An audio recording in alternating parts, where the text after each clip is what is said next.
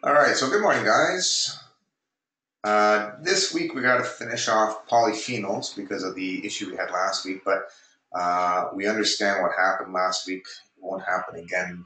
At least that won't happen again, because at least now we know. So, uh, anyways, if it ever, apparently, if you start the broadcast on campus, then I can't log in. So that's was the issue, but we got to figure it out now. Okay. So today the plan is to finish the polyphenols, and then I'm going to do the alkaloid section. Now, there could be a class in that room, and if there is, you may get kicked out. But at the end of the lecture, but I'm going to have to go longer in order to cover the information that we didn't do last week. Potentially, I might be able to finish it, but I don't really want to have to rush through just to cover that extra material. So I may go half an hour later, and it will be recorded. If you need to, you can watch it.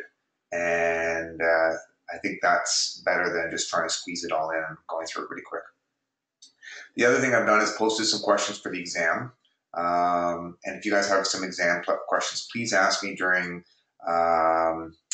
the break or make a list, and I might be able to answer them on the video, or I will answer them on the discussion board there. Okay. I think that's it. I can talk about the exam at the very end of this recording or this lecture as well, like how many questions and how it's divided. Okay. So, so right now we're just going to finish off the polyphenol section. The main area that we're talking about last week for polyphenols were the flavonoids and all the different types that they had. Remember, there's flavonoids, flavones, flavones, the anthocyanins, and now we're going to go into a group of polyphenols called tannins. This does overlap with some of the things that we've already discussed, okay? Actually, we've already discussed this in two sections, but we're going to summarize it again here just to make more sense of it. So what plant tannins are these are phenolic compounds that basically are able to bind proteins. In particular, I think where it's binding is the nitrogens in the amino acids in the proteins. And when it does that, it can form like a cross-linking that allows proteins to precipitate, or basically causes proteins to precipitate out of solution. And with your skin, what it does when you apply it to an open wound or to your mucous membranes is that these tannins will go in there and bind up the proteins in the skin and pull it together and kind of form a cross-linking. And it has two functions. It kind of helps to tighten up the skin, and thereby it can help to arrest bleeding. Okay, so if you apply it to an open wound, like if you're shaving, you can apply an astringent compound to stop the bleeding. That's one thing that it does. And the other thing it does is it kind of creates a second tougher layer of skin. And appreciate, tannins are used to tan animal hides. And when you tan an animal hide, normally skin is very flexible. When you add tannins to it, it makes it thicker and more rigid to make it leather. Okay, so literally, when you're taking tannins internally or applying top to your skin, you're altering in a physical way the nature of those mucous membranes or your skin to make it thicker, more resistant to trauma. The advantage of this is it can also help wound healing by tanning it so that then you're less likely to get infections to bind to it, okay? So there are some disadvantages of this, though, is if you drink a whole bunch of tannin-rich foods, for example, if you've ever had like a very oaky wine on an empty stomach, you'll get gut rot. And that's because it starts changing the proteins and the transporters in your gut. And in your intestinal tract, it'll affect some of the various enzymes and transporters involved with nutrient absorption. So it can affect the mucous membrane, make it less permeable in the intestinal tract, but it can also directly bind up certain compounds like minerals and make them less bioavailable, okay? So that's why it can affect nutrient absorption and ion chelation. The other thing is appreciate high amounts of tannins are toxic. Like these are good in small amounts, but high amounts, if you were able to absorb them all, it's going to irritate the bowels, liver, and kidneys, and you could potentially overdose on them. So unlikely to occur in your diet, but like we can't live on acorns, for example. Acorns are very, very stringent. They come from oak trees. And animals like squirrels have compounds or enzymes that can help to break them down, okay? So there are two main types of tannins that you will see in herbal medicine. There are hydrolyzable tannins, and there are the non-hydrolyzable tannins. Now, the hydrolyzable tannins are basically glycosides, so sugar-containing sugars attached to either gallic acid or ellagic acid, typically speaking, form up the hydrolyzable tannins. And you'll get these in oak bark, for example, also herbs like witch hazel. The rind of pomegranate is particularly astringent. You can find it there. Also in tea. So you've probably heard of tannic acid. That can be extracted from tea. One of the reasons why I think people add a little bit of milk to their tea is to get rid of that astringent effect. And it helps to bind up the tannins to the milk because the milk contains protein so that it doesn't irritate the gut or bind up minerals, okay? So on the left-hand side, gallic acid is shown at the bottom there. This is this is an oak tree. And on the oak tree, you see that big kind of tumor-like structure. It's called a gall, or G-A-L-L. And they can form on herbaceous plants as well. They're basically a kind of like a tumor-like growth. Not cancerous, but usually what happens is the tree or the plant is infected by something. And one of the techniques for the trees that helps tries to wall it off, and it pumps in high amounts of gallic acid and other astringent molecules into it. And so this part of the plant tends to be even more astringent than other parts of the plant. And sometimes this is desired for people who are trying to do tanning and stuff. And then on the right-hand side, you've got pomegranate. And ellagic acid is found in pomegranate, but also in other things like raspberries as well, certain herbs like agrimony. And I'm only showing you the A-glycone. Now remember, the A-glycone is the non-sugar containing component, okay? But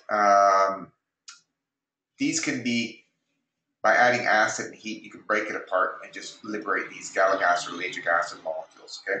These are good antioxidants. And appreciate, because there's so many OH groups that are available, I would imagine if you're binding a sugar to it, it's still going to have some function, even if there's a sugar, a glycoside form of this, it's still going to have sugars attached to it, and still have some of these astringent things. I suspect the OHs in particular is what forms cross-linking with the proteins in your skin. Now, the second type of tannins are the condensed tannins or non-hydrolyzable tannins. And this is related to the anthocyanins, so a type of flavonoids. And I don't know if you remember, we had oligomeric proanthocyanidins.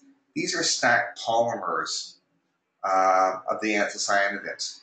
And you'll find this in lots of pigmented fruits and vegetables. So blueberries and cranberries and bilberries and elderberries and grapes. They will have an astringent quality to them as well. It tends not to be as astringent as the hydrolyzable tannins, in my opinion. I think it probably depends on the plant. And some plants will have both hydrolyzable and non-hydrolyzable tannins in it. But if you've ever taken blueberries and added hot water to thaw them out and then sip the water, you'll find your mouth puckers a little bit, okay? And that's that puckering effect. The same as what you get in green bananas, although I think those are more the hydrolyzable tannins in bananas. So in herbal medicine, they have a number of uses. They can be used for both hydrolyzable and non-hydrolyzable tannins can be used both internally and topically for different types of ulcers, whether it's a stomach ulcer or whether it's some kind of wound. It can be used to stop bleeding. So if someone had topical bleeding, it's called a styptic, where they use it for like shaving or wound healing. Internally, if you had things like hemorrhoids or ulcerative colitis, they could be used for things like that as well. They do have antioxidants associated with it in general, and going to have some anti-inflammatory effects as well. So with the tannins, again, they're coming from these simple phenolic compounds. When you have something like gallic acid, that's a simple phenolic. You pop two of these guys together, you now have a polyphenol. And when you add a bunch of sugar to it, then you have a glycoside of these, and that becomes a hydrolyzable tannin at the top, and that one's in pomegranate. And then the tannic acid shown in the middle there is a glycoside of gallic acid. And then at the bottom you have these oligomeric proanthocyanidins, which are made from anthocyanidins stacked together to make a polymer. Okay, so those are your two main types. The difference between the hydrolyzable tannins and the condensed tannins is adding acid or heat to the condensed tannins will not liberate the individual compounds. Okay, so these condensed tannins are not acting as, or not existing necessarily as glycosides. Okay. Any questions?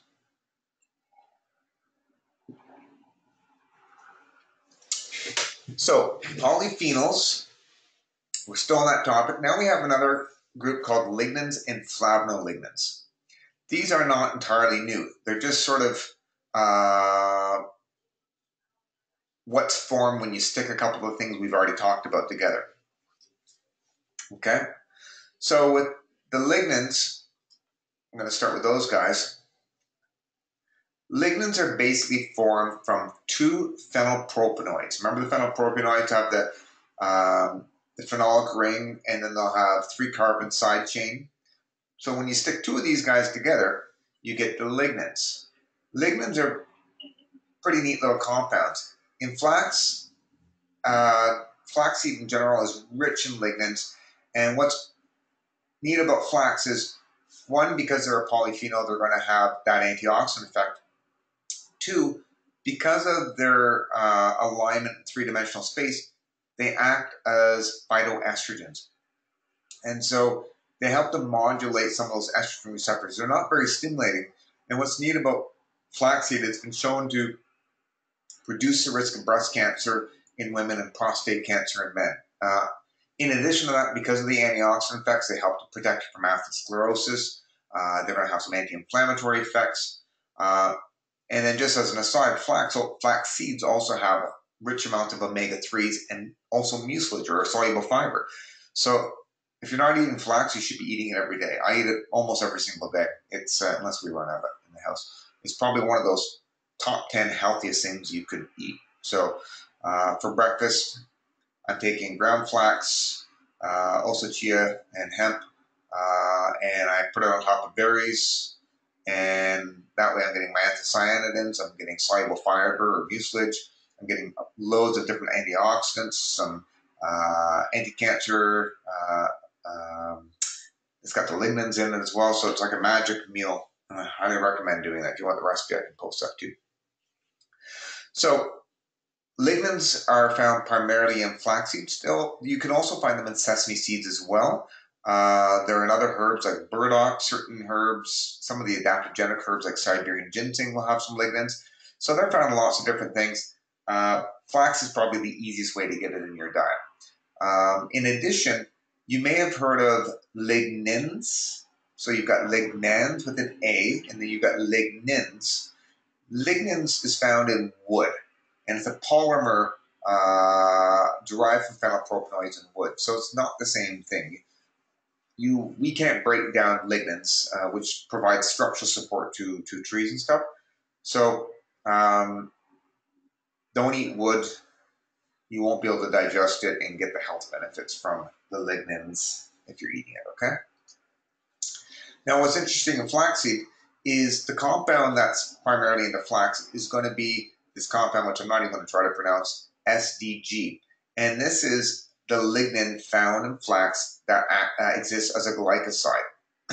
Now what happens is in your gut bacteria digests the sugars off, and then it gets further metabolized to form the two mammalian lignans called enterodiol and enterolactone. And the reason why they're called mammalian is that they don't exist in plants. They need to be produced in your gut. But this SDG compound, which is found in flax, is kind of the prodrug that then is metabolized and processed to give the two active forms, the enterodiol and the enterolactone. And these little compounds are going to have that phytoestrogenic effect. And they also have lower blood pressure as well. Lots of interesting things, okay? So presumably this SDG is not well absorbed into your body and it needs to be metabolized in your gut, okay? Now there are other herbs, for example, like burdock I mentioned briefly. It contains a really includes a lignan called arctogenin. And burdock root was originally used for as a blood cleanser in herbal medicine. It's called an alterative, and it's commonly used for skin conditions. It also, because skin is influenced by hormones, it's no surprise that there's going to be some phytoestrogenic effects and hormone modulating effects. It also appears that it has some benefits to help prevent osteoporosis, at least in animal studies. Who knows if it'll be effective in humans, but it appears to be interesting there. And burdock was also used historically in Ezyak, which was a herbal formula developed in Ontario, up in Bracebridge, Ontario, which allegedly has some health promoting benefits and helps with cancer. And it has burdock, slippery elm, rhubarb root, and sheep sorrel in it.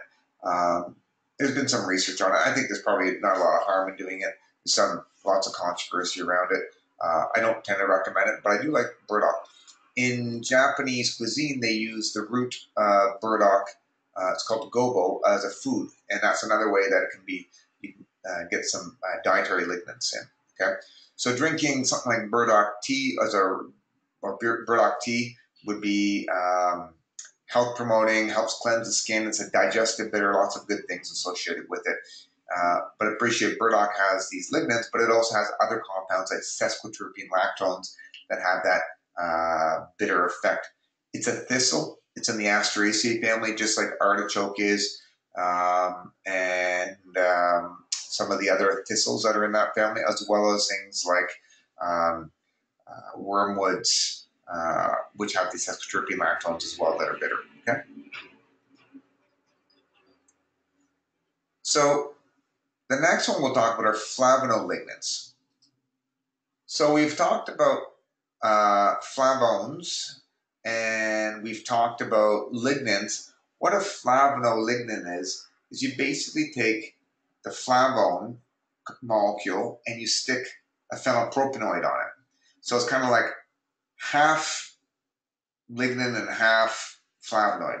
So flavonolignanes we've already mentioned in the first lecture, and it was the second lecture, where the herb barberry contains the antimicrobial berberine, which is an isoquinoline alkaloid. We'll talk about that at the end of the lecture. And it also contains a compound called 5-MHC, which is the flavonolignan. And this compound does not have any antimicrobial effects, but it appears to help with drug resistance against certain antibiotics and also against certain chemotherapeutic agents. So it works by inhibiting these multi-drug resistant pumps. They're sometimes referred to as P-glycoproteins. So that's one action that these guys have. Another effect it has is, like any polyphenol, it's going to have an antioxidant effect. Also, herbs that contain these flavonolignates include milk thistle, which is well known as being probably the archetypal hepatoprotective herb. Okay, so milk thistle contains a flavonolignan. Silymarin is a mixture of flavonolignans, which includes silibinin. Okay, and when you look at milk thistle, historically it's used for a number of different liver conditions. It can help with cholesterol, it's good for heart disease, can help with diabetes. And these compounds, the silibinin, for example, we know that it directly has that antioxidant effect, the hepatoprotective effect. And one of the ways it has a hepatoprotective effect is it increases some of the detox enzymes, stimulates glutathione production, and a number of other mechanisms. Also, the silibinin in cancer studies has been shown to enhance the effects of radiation and decrease drug resistance. And so I think that's kind of neat, where in theory, taking antioxidants along with cancer drugs, historically, oncologists would say, no, don't do that because it's going to reduce the effects of these chemotherapeutic drugs.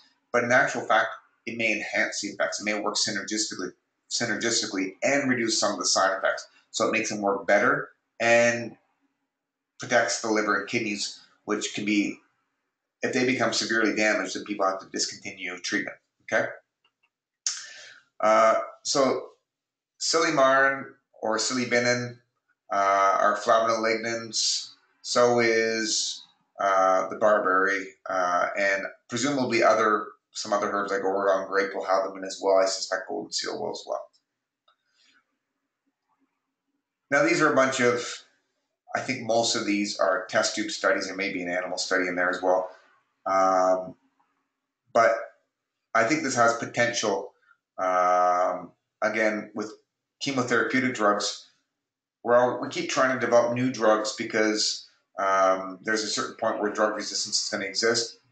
But maybe it's not just creating a new drug that works by a different mechanism, but combining drugs to have that synergistic effect. And so milk thistle, I wouldn't give it to everyone with cancer, but I would definitely want to look at the research and decide, okay, what does the research say? And even if it's not human trials, if someone's becoming resistant to the cancer drugs after, let's say, the second or third round, I would not hesitate to use these along with them.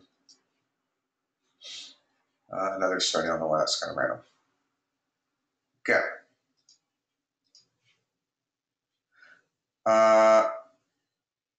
Nada is asking, does the same apply to brown flax? Yeah, golden flax and brown flax are both great sources. Golden flax, I think, has higher amounts. That's what I've read somewhere. We usually buy that, but I think they're both good. And Laura says that Korean sushi also uses burdock. Very yummy and nutritious as well. Thank you. I did not know that. I've learned something new today. One of the last groups of compounds, this isn't the last one. I've got another one after this. The next group we're going to talk about are the coumarins, phenocoumarins, and phthalides. These are all related compounds. They're not necessarily phenolic compounds, though. Okay, they are derived from phenolic compounds, and so I'm kind of putting them in this section, but they may not necessarily be phenolic compounds. Okay, and so they are made from phenylpropanoids, and basically, remember we're talking about sesquiterpene lactones or monoterpene lactones. When you take a phenylpropanoid lactone, you basically make a coumarin, phenocoumarin, or a phthalide. So you start off with something like cinnamic acid or hydroxycinnamic acid, but in this case you need to have the side chain and this OH group almost side by side. And if you remember from chemistry, if you've done this OH group likes to join in here at this carboxylic acid to knock this other OH group off, and boom, you got this coumarin molecule, which is basically a lactone of cinnamic acid. So this one here, you've got two aromatic rings. Instead of having two 6-membered carbon rings, you've got this OH group here and then this ketone group, and that's your lactone. So this is the basic coumarin molecule. And then depending on where you add OHs, you can get different types of, different specific types of coumarins. You add a methyl group over here, that can always be added on later on. And then you've also got phenocoumarins, which has this as the basic building block, but then you add this phenol group to it. And then you have phthalides, which instead of having this 6-membered six-membered ring with the OH in it, you have a 5-membered ring. Okay. So with coumarin, when someone cuts their grass and you smell that freshly cut grass smell, those are the coumarins being released from the grasses. So coumarins are found, I would say they're ubiquitous. They're found throughout the plant world. They're everywhere. And you'll find there's a certain amount of coumarins in your diet. And I would say that they're not necessarily, I wouldn't call them phenolic. Definitely they're not polyphenolic compounds. They're coumarins. That's what they are, but they are a cousin of them. Now, medicinally, I don't really know the precise effects they have. They are going to be essential oils because you can smell them, right? That's what makes them. So you want to make note of that. They are essential oils because they're relatively small. You've got that 9. You've got 9 carbons and 2 oxygens for the basic building blocks. That's pretty light compound and it's going to evaporate off, okay? So like a lot of the carminative herbs or herbs that are rich in essential oils, it'll have some antispasmodic effects. It can have a smooth muscle relaxant effect. So I find that a lot of the herbs that contain coumarins also often are used for cramping of the smooth muscles, so menstrual conditions or cramping in the intestinal tract as well. They can also help sometimes dilate bronchioles. So red clover in herbal medicine is actually often used for respiratory conditions. Now, just as an aside, red clover is a cousin of soy. It also contains isoflavones, and there are products on the market that are red clover products used or promoted for menstrual hot flashes, but they actually remove the coumarins from them, okay? One thing I'll say about, I'm going to jump ahead here, one thing about coumarins you have to be careful about is coumarin itself is actually hepatotoxic, and there are warnings on FDA does not allow it as a food additive, and for example, Chinese cinnamon, some forms of cinnamon have relatively high amounts of coumarin in it, and there have been warnings placed on cinnamon in some countries like Denmark where they eat a lot of cinnamon, that you have to watch it because it could affect your liver. Okay, we'll come back to that in the second half of the term as well.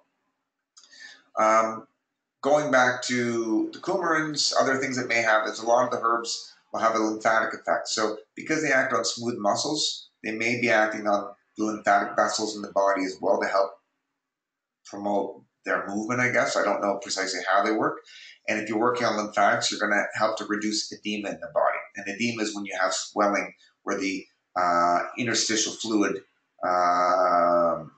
increases and causes like ankle swelling and puffiness. So it can help get rid of that puffiness. And so herbs like horse chestnut is often used for edema.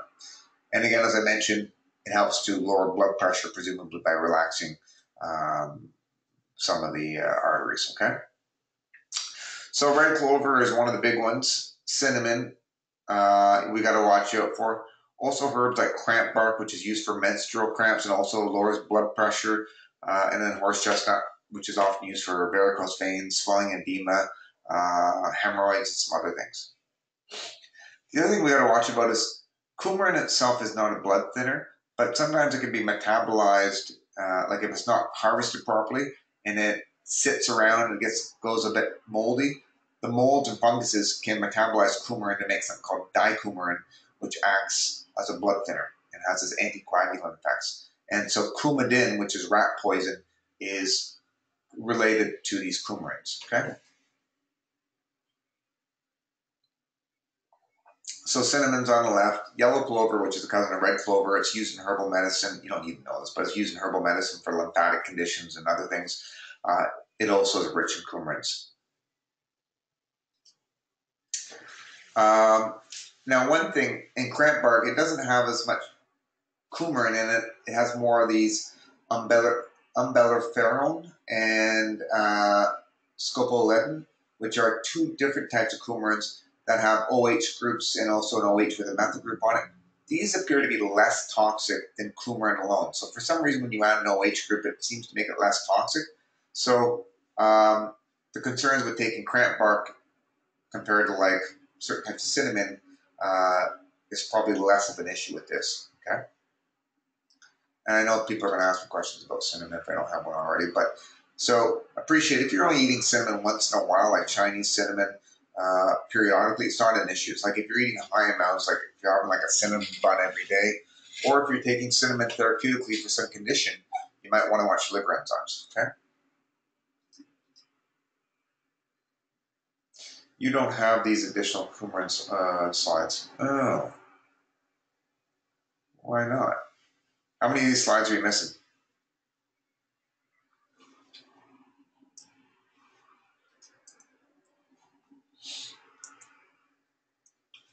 I'm just going to pop over here. I'll have a quick look and see what you're missing.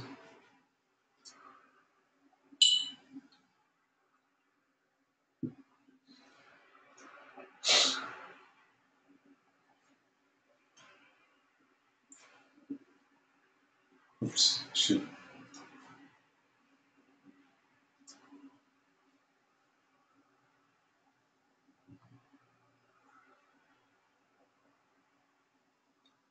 Scrolling. Back up. Oh, how'd that happen?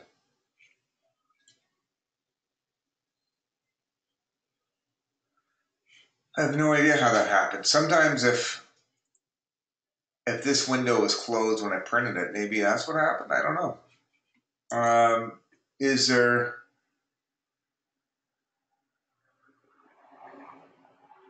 Oops, wait, I'm in the wrong section.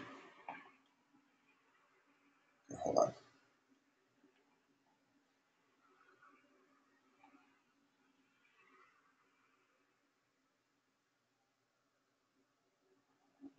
Slowly getting there. Coumarins. Oh, you know what? Don't even worry about those slides then, because they won't be on the exam. So don't worry about those. But thanks for mentioning that to me.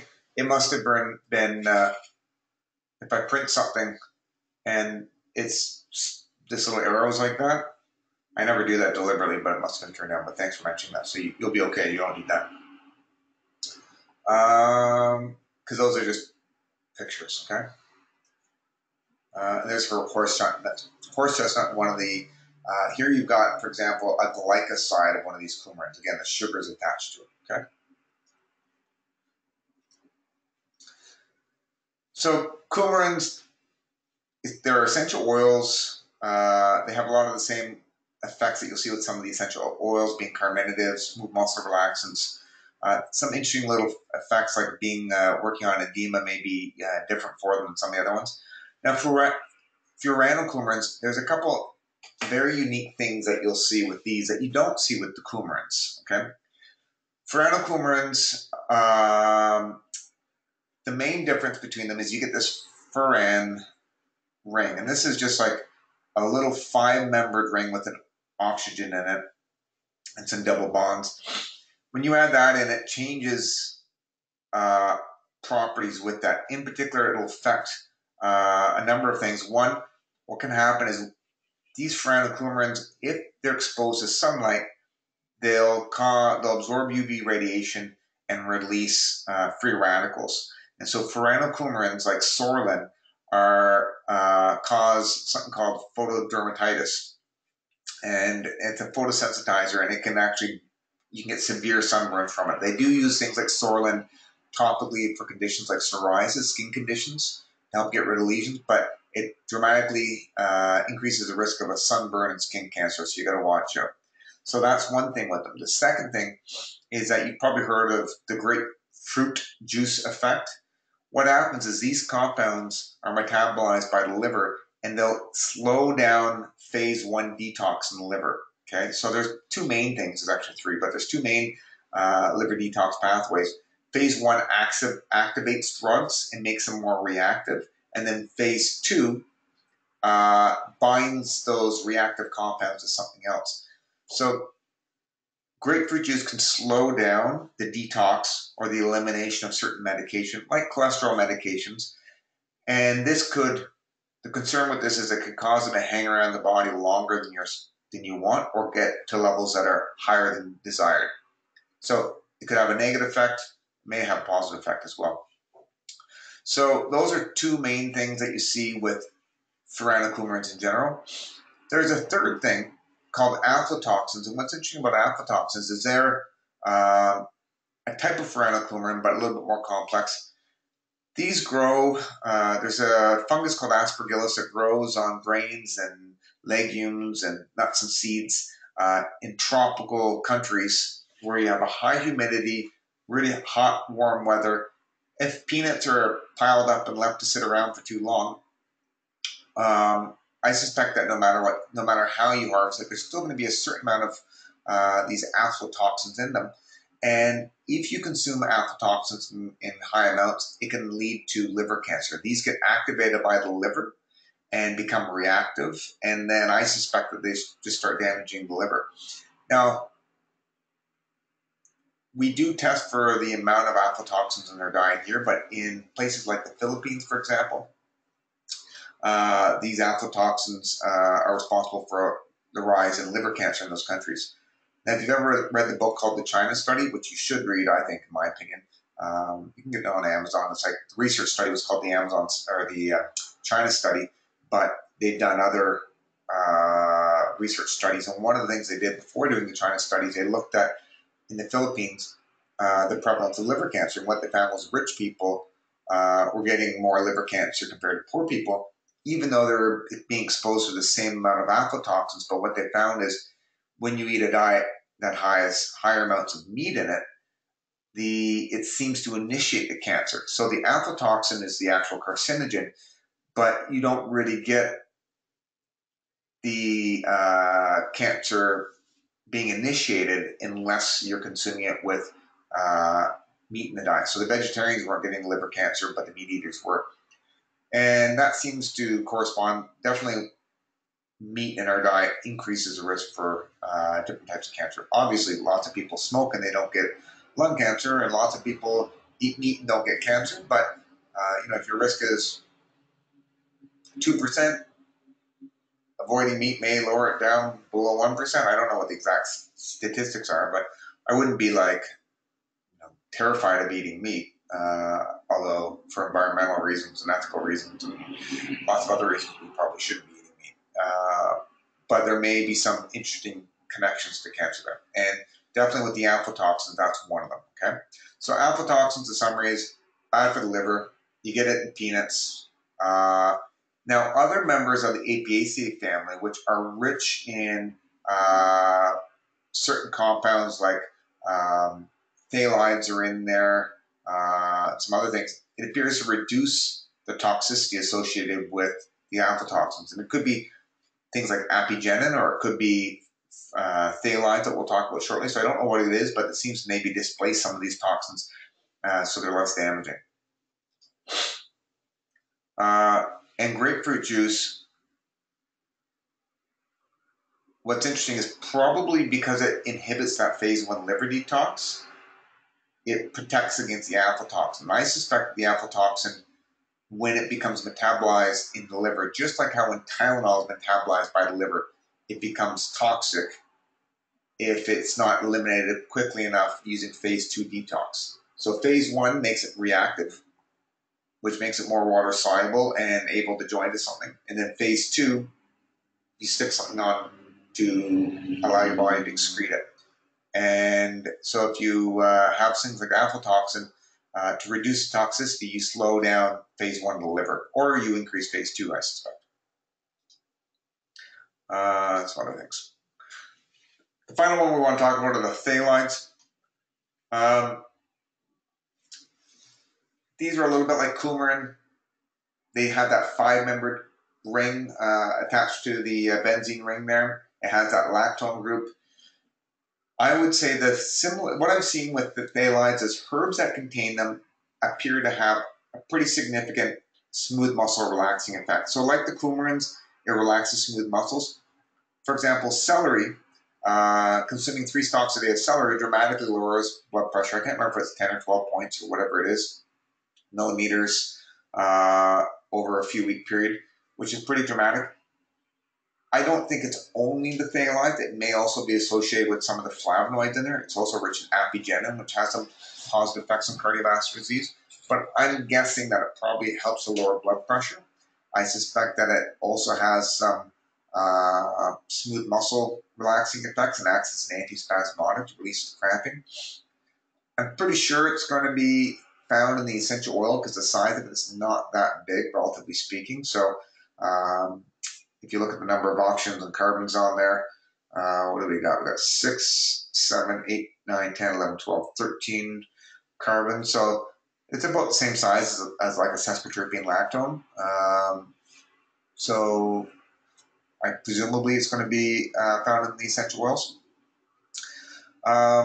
Another important herb is one called dong quai, which is sometimes referred to as female ginseng.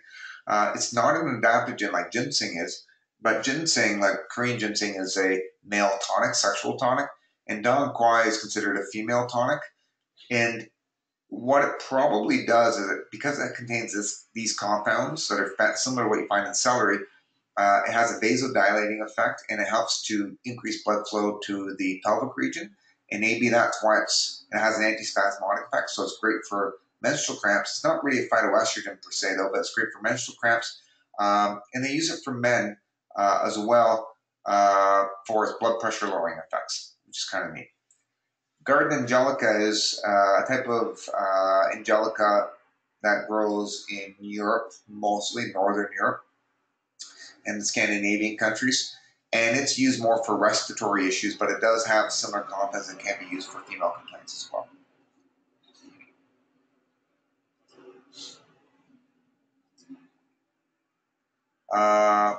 And what they found is that these phthalates help to improve outcomes with stroke victims, which is kind of neat. So there you go. Someone had a question here, I had a comment. My neighbor had grapefruit juice with his Lipitor for 20 years, developed liver cancer, and sadly passed away 2 years ago. Well, that's unfortunate. No, that is unfortunate. The fact that he had the grapefruit juice with the Lipitor, it's hard, because it's N equals 1. If you had elevated cholesterol, chances are you also ate a lot of meat. Just presumably he probably did.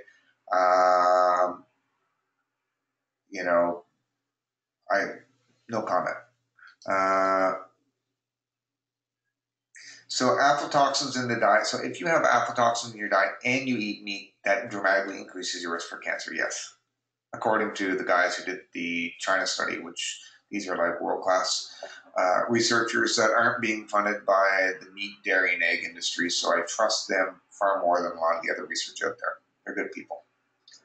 So the last group of phenolic-related compounds are not really phenolic compounds. They're actually a type of ketones attached to benzene rings. These are called quinones, naphthoquinones, and anthraquinones.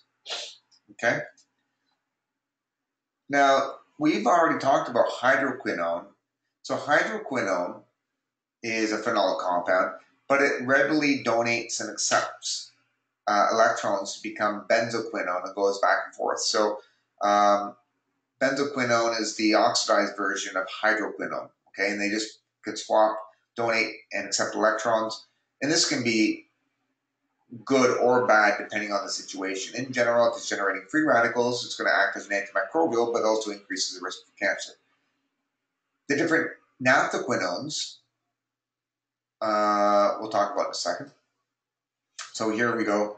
The arbutin makes your hydroquinone, and then it can, hydroquinone, which can actually go back and forth to make the benzoquinone, okay? Now, naphthoquinones are in the middle here. The difference with these guys is you've got that basic quinone structure with a benzene ring attached to it. And naphthoquinones are found in our bodies. Everyone has them in their bodies, and the main source is going to be vitamin K and coenzyme Q10. Now, coenzyme Q10 is one of the main compounds used in the electron transport chain in our mitochondria because it readily accepts and donates electrons safely, and by doing that, you create energy in the body. Now, if you uncouple the electron transport chain, you can cause the release of free radicals that can damage the mitochondria and lead to apoptosis and death. And so presumably, naphthoquinone molecules, some of the effects they could have is by interfering with the electron transport chain in our mitochondria and in the mitochondria of microorganisms. And so naphthoquinones in general, I would say, have an antimicrobial effect. So black walnut, there's another herb called podarco, which grows down in Mexico and Central America. The bark is used historically as an antimicrobial and also as an anti-cancer agent. Some of these guys are used to kill worms. That's why they're called a vermifuge, as a term means it kills worms. You won't need to know that on the exam, but that's just not for the midterm. Another thing with these is naphthoquinone compounds tend to be kind of red, browny in color. If you've ever seen henna, which is often used in, I would say, Middle Eastern and South Asian culture as a hair for the dye, because it makes the hair look kind of red. Also as like a temporary tattoo on the hands for weddings. They're using henna. So henna is used as a natural pigment to get that red-brown color. But in addition, henna can also be used as an antifungal and antimicrobial topically and internally as well in those cultures in ayurvedic medicine. As I mentioned, it's an antioxidant, but it's also a pro-oxidant, and it appears to have a bit of a mild laxative effect, not as much as the next group of compounds we're going to talk about, which are the anthraquinones. Okay? So here's black walnut on the left, and that's what some of the seed husks look like. And both the leaves and these seed husks are used as antimicrobials. This is at my parents' place on the left-hand side. One of the things that they have to do every few years is cut back along the edge of their vegetable garden, because their vegetable garden's just on the border of the roots of the black walnut tree. And if the black walnut roots get into the garden, it starts to kill off some of the herbaceous plants in there, because black walnut naturally produces these naphthoquinones to fight off insects and also to outcompete other types of plants. So certain plants will basically die when exposed to the naphthoquinones, the juglone, which is in black walnut. So people often will have troubles growing certain things. Grass doesn't seem to be affected, but other things are. Other plants are.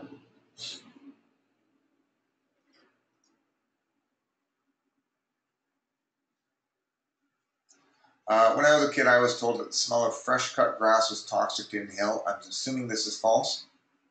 Well, I mean, if fresh cut grass contains high amounts of coumarins, then I would say inhaling a lot of it would probably be bad for you. I doubt, I doubt small amounts is going to cause any harm. Everything's dose dependent, but yeah, I mean, if you concentrated that and inhaled it, the coumarins in it are toxic. That's probably where that came from. But I'm not concerned about that. Small amounts won't hurt you.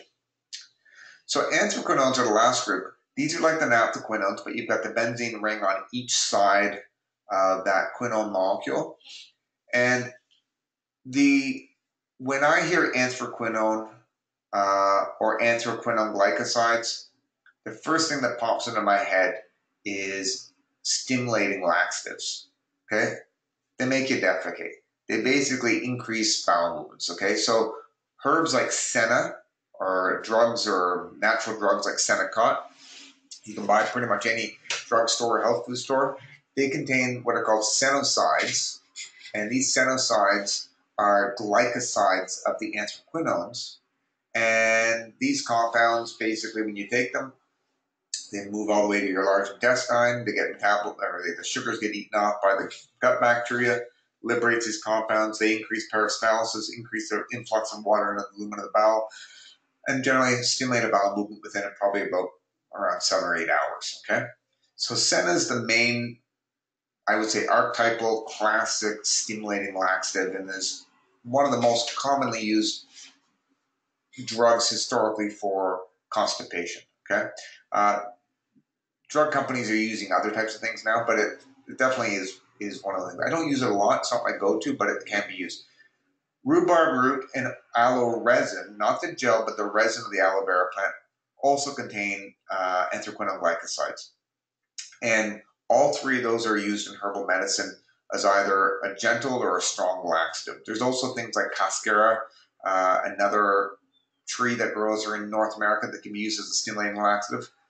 You don't need to know names of every single one of these, but know that senna and that herbs containing anthraquinone glycoside cause are stimulating laxatives. There's a few safety concerns with taking anthraquinone glycoside. We'll talk about them later on, probably, I'm sure. But they do affect your electrolytes if you take a lot of them. So if you had a heart condition, you're taking certain medications, it could affect your potassium levels, and that could be problematic. The other anthraquinone glycoside containing herb that I can think of is St. John's wort. Now, both senna and St. John's wort, the compounds in it have this red, yellowy color to it. So when you're consuming them, they can change the color of your urine if you're taking high enough. St. John's wort is a classic antidepressant. The main compound in St. John's wort, the antidepressant effects is not associated with the anthraquinone. The anthraquinone is more of an antiviral and antimicrobial phytochemical.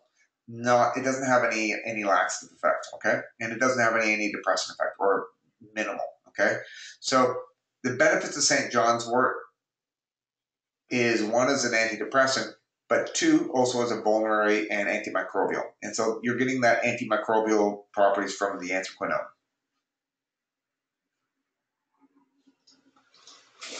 Okay, let me check the time.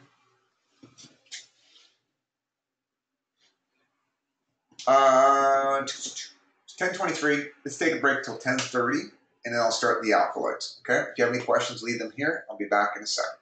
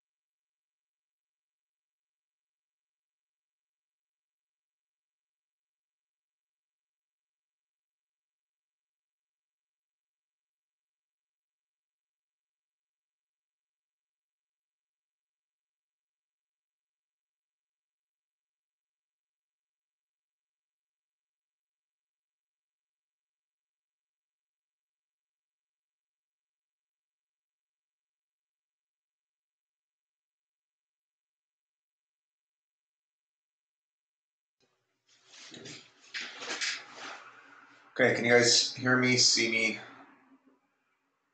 Any questions?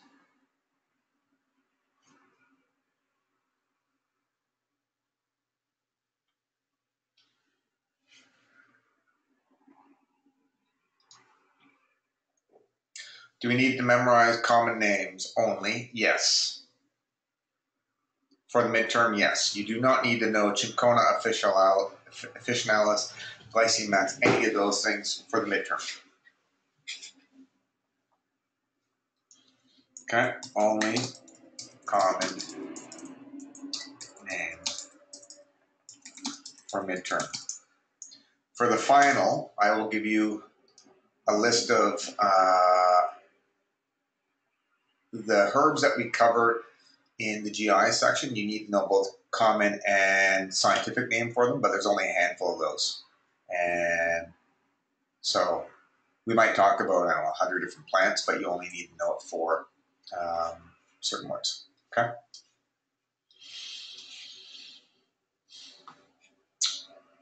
I'm going to get started.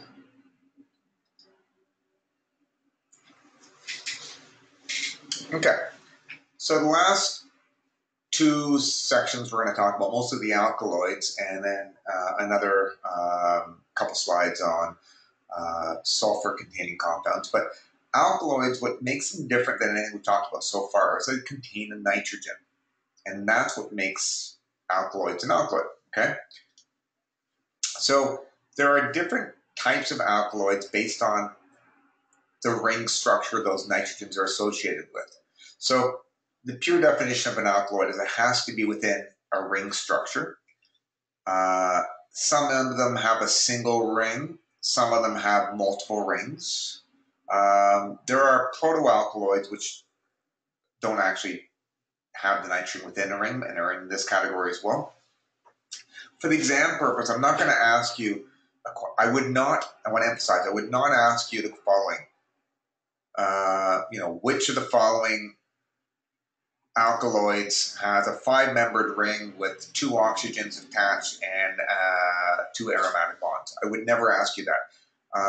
You need to know that alkaloids in general contain a nitrogen, and I would want you to know that, let's say, certain properties or certain, maybe a very common herb or food contains it, like coffee contains purine, golden seal, or barberry, which we've mentioned several times, contains isoquinoline alkaloids and they act as antimicrobials. But I'm not going to ask you how many carbons or anything else. The only thing you need to know about alkaloids is they have a nitrogen from a structural standpoint, okay? Now, one of the things about alkaloids that makes them unique from other compounds is the nitrogen, okay? Now, if you think about your body, proteins have a lot of nitrogens in it, but also all the neurotransmitters in your body, at least a lot of the neurotransmitters in your body, I'm trying to think of an exception, they contain nitrogens. And so it's not surprising that some of these alkaloids, or most of these alkaloids, can have the potential to interact with your nervous system. And that's why alkaloids in general can be really, really potent and potentially dangerous substances. It can range from being pretty mild, like caffeine, which isn't that dangerous. I mean, you could die if you overdose from caffeine, but I think you'd have to have a pretty high dose, to other things like opioids, which could cause you to die, or substances that cause hallucinations, or substances that cause paralysis, okay, or things that stimulate digestion through one wing of the nervous system, or suppress it through the same wing, okay? So in general, alkaloids interact with the nervous system, and they can be very potentially powerful drugs and also dangerous. A quick little review of the nervous system. I'm not going to go into this too much. You basically have your 1 nerves. That nerve conduction is when you have electrical charge goes down it. And when you basically have inhibitory and excitatory nerves that stimulate or suppress that nerve when it reaches a certain threshold with a certain number of positive ions that are flowing into it. That causes depolarization that then causes these little vesicles to migrate to the edge of the nerve. spilling out neurotransmitters that then bind to receptors to have an effect. After the neurotransmitters bind, it then gets reabsorbed by certain transporters attached to the nerve, and then it gets stored again. It gets stored in these vesicles here so that they can be preserved. What happens is neurotransmitters that are floating around freely are either broken down by enzymes like the monoamine oxidase enzyme, or there are other ones like catechol-methyltransferase and cholinesterase enzymes that are responsible for degrading neurotransmitters. So if you don't degrade them, then obviously they're going to be around, they're going to keep stimulating things. So the nervous system is a fine balance between things being released, things being absorbed, things being broken down, things being created, nerves being inhibited, slowed down, other ones speeding it up. And all these different places that we've talked about are potential targets for drugs and also herbs, okay? And so a lot of the herbs that we're going to talk about affect different pathways on here. Now, you have the central nervous system, and then you have the autonomic nervous system. The sympathetic nervous system is responsible for fight or flight. That's kind of like when you run away from a bear and your pupils dilate, your muscles get more blood flow, your digestion gets shut down, your mouth dries up. That's all kind of associated with things like epinephrine and norepinephrine. And so those are the main neurotransmitters that bind to the adrenergic receptors in your body. Okay, and you've got alpha 1, alpha 2, beta 1, beta 2. Some affect blood vessels, some affect arteries, some affect your lungs, some affect your secretory organs. So that's your adrenergic receptors. Your muscarinic receptors are associated with the parasympathetic nervous system. So when you stimulate the parasympathetic nervous system, you increase digestive function in general. So you'll cause a release of stomach acid, pancreatic enzymes, you'll increase motility at the bowels. Because you're in a non-stressed out state, you don't need to have your heart pumping too quickly or your oxygen exchange to be optimal. So bronchioles will constrict, your heart will slow down, your pupils, which are dilated, let in a lot of light when you're stressed, will constrict so you can focus and read a book. So the classic couch potato, sitting on the couch watching TV or reading a book involves the parasympathetic nervous system, and then running away from a bear involves the sympathetic nervous system. You guys already know this. The final nervous system we'll talk about here is the somatic nervous system, and this involves your muscles. And so muscle contraction involves nicotinic receptors that when you, the acetylcholine molecule will cause muscle contractions. In addition, acetylcholine is also an important neurotransmitter at the synaptic ganglion. And so you've got nicotinic receptors in the sympathetic, the parasympathetic, and the somatic nervous system. And it stimulates all three of those systems, okay? So in the case of the sympathetic nervous system, nicotinic receptors are only involved with the synaptic ganglion, while the parasympathetic nervous system, it involves the synaptic ganglion and the muscarinic receptors.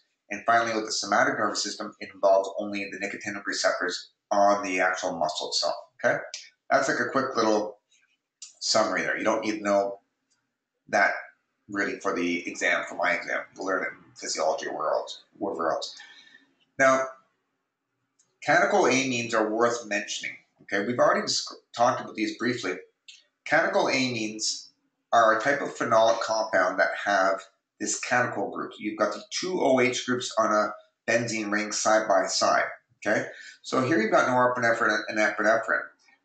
What makes these different than the phenylpropanoids we talked about is that they have a nitrogen or an amine group attached to it. And that dramatically changes the effects of these. So if you remove this amine group, this compound would have minimal effect on the adrenergic receptors in the body. But with that presence of that little amine group, it has a very strong stimulating effect, okay? If you take a shot of adrenaline, all these functions, pupil dilation, bronchodilation, heart rate goes up, blood pressure goes up, digestion and urine goes down, sweating goes up, alertness, lots of different things. And so there are lots of different conditions that by stimulating adrenergic receptors in the central nervous system or stimulating or blocking it in the peripheral nervous system can have an effect on things like mood, attention deficit disorder. You might block these to lower blood pressure and heart rate, or you may increase it to increase blood pressure or heart rate. Depending on if someone's in shock, you want to stimulate it. If someone's got heart disease, you may want to slow it down. If someone can't breathe, you may want to give them something that binds to the adrenergic receptors, the beta receptors in the respiratory tract to cause dilation. Also with urination, and men who have enlarged prostates, these are sometimes a target to increase urine output, okay? So these are all the different things that epinephrine and norepinephrine affect. Focus, concentration, mood, thermogenesis, bronchodilation, cardiac output, circulation, but also urine, that's why it's yellow, and your digestion tract. It diverts blood away from your digestive tract and puts it more towards muscles, okay? Now, dopamine, in addition to epinephrine and norepinephrine, you've got dopamine. And dopamine it does have some of those stimulating properties, but it's also involved with reward mechanism in the body and concentration. So people who do cocaine or smoke or like to gamble or get addicted to pornography or even are sugar addicts, it's all related to dopamine. Dopamine makes you feel good. Even when you drink coffee, you get a nice little dopamine glow out of it that makes you go, oh, that feels so good. Not quite as good as a little bump from cocaine, but definitely it's in that same category as feeling good. So in small amounts, like having a cup of coffee, it's good for you. In high amounts, dopamine release can be very devastating. It can cause severe addictions. So when people do crack, they're hooked on that stuff for life. It's very difficult to get rid of it. Also, it can, in high amounts, it can cause psychotic episodes, hallucinations. It can affect hormones as well. So dopamine tends to suppress prolactin levels, which is involved with regulating various hormones in the body. Dopamine is a sexual stimulant in men. And so when men ejaculate and lose the ability to have an erection, it's related to the fact that prolactin levels go up and suppress the dopamine levels in the body, okay? So conditions that involve dopamine are related to attention deficit, schizophrenia, psychosis. You want to suppress the dopamine. Parkinson's, you want to increase dopamine. Drug and alcohol dependence, you want to modulate it. If you like, dopamine is also involved with digestive function to some degree. So certain antiemetic drugs that are used for nausea and vomiting and motion sickness will target dopamine receptors, and also hormonal imbalances. So again, you don't need to know all this specifically, but this is a little, I drew this. I used to teach the nervous system for component of pharmacology before I had kids, and that's where all these slides are from. And it kind of goes nicely with the herbal stuff, so I'm including it in here as a nice review for you guys, okay? So these are all the things that dopamine does. Makes you hallucinate, makes you vomit, improves focus, makes you feel good. Too much dopamine gets your arms jumping all about. So people who are like high on certain drugs, you'll find that they're jittery and kind of got shakes and stuff. Insufficient, instead of having large jerking movements, it'll just cause a resting tremor. And that's what happens with Parkinson's. And also you get elevation of dopamine will cause prolactin levels to raise. So dopamine will suppress prolactin, which is involved with breastfeeding. So certain herbs involved with fertility will modulate prolactin levels, actually, and dopamine levels. Another thing with the nervous system that's worth mentioning is that neurotransmitters are inhibited by a number of enzymes.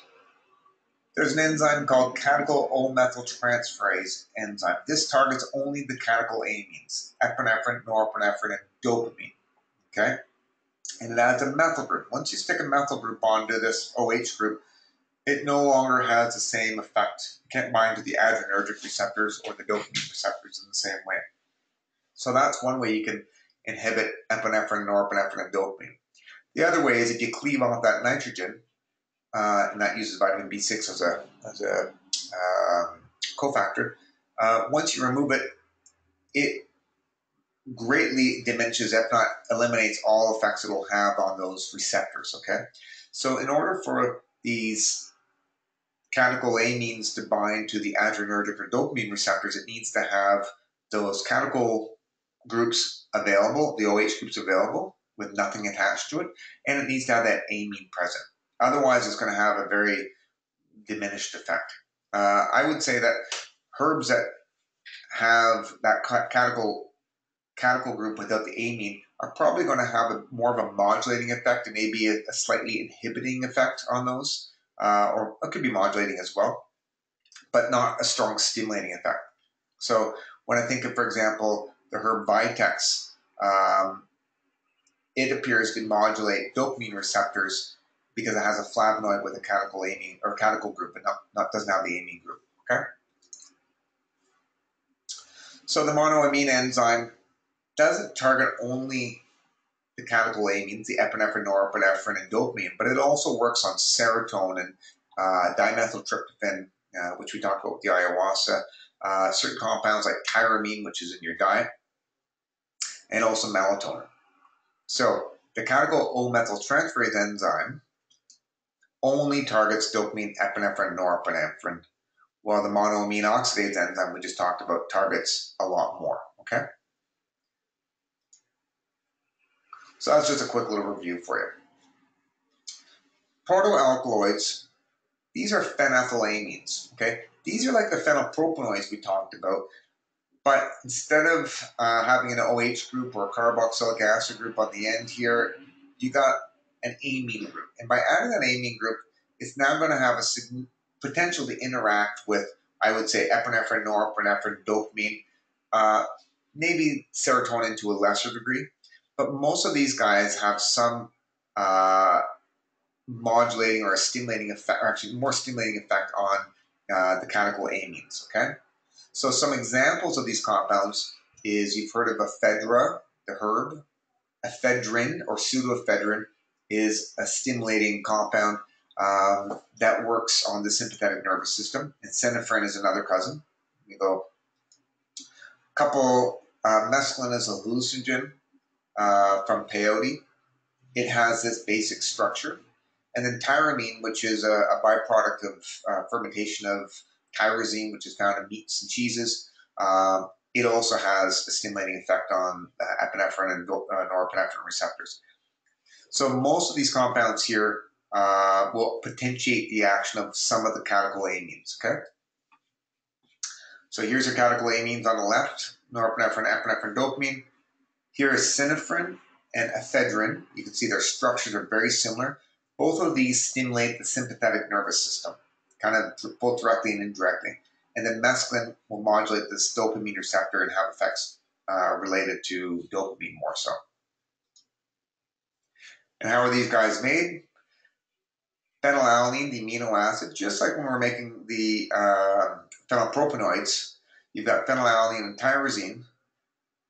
They can be used to make things like coumaric acid, or if you leave that nitrogen on, you make ephedrine, tyramine, or synephrine from either the phenylalanine or the tyrosine, okay? You don't need to know that per se, but it's important to remember the OH groups. And if you look at this, the difference between tyramine, synephrine, and ephedrine is, although they all affect epinephrine and norepinephrine and dopamine receptors to varying degrees, they don't have the catechol group to it, okay? So with ephedrine, we talked about this in the first lecture. The Neanderthals, there was that one Neanderthal man who was found carrying a pouch containing ephedrine in it. We know that the ancient Egyptians used the ephedrine or the ephedra herb as an early puffer for asthma. And so ephedrine, one of the main things that it does is it stimulates the sympathetic nervous system, and it's called a sympathomimetic. It mimics the sympathetic nervous system. So I may ask on the herb, which of the following herbs or groups of compounds act as sympathomimetics. And in this case, I would say ephedrine's fair game, or ephedra, the herb, is also fair game. Okay, I don't ask always to go that specific, but in this case, I'd say it's fair game.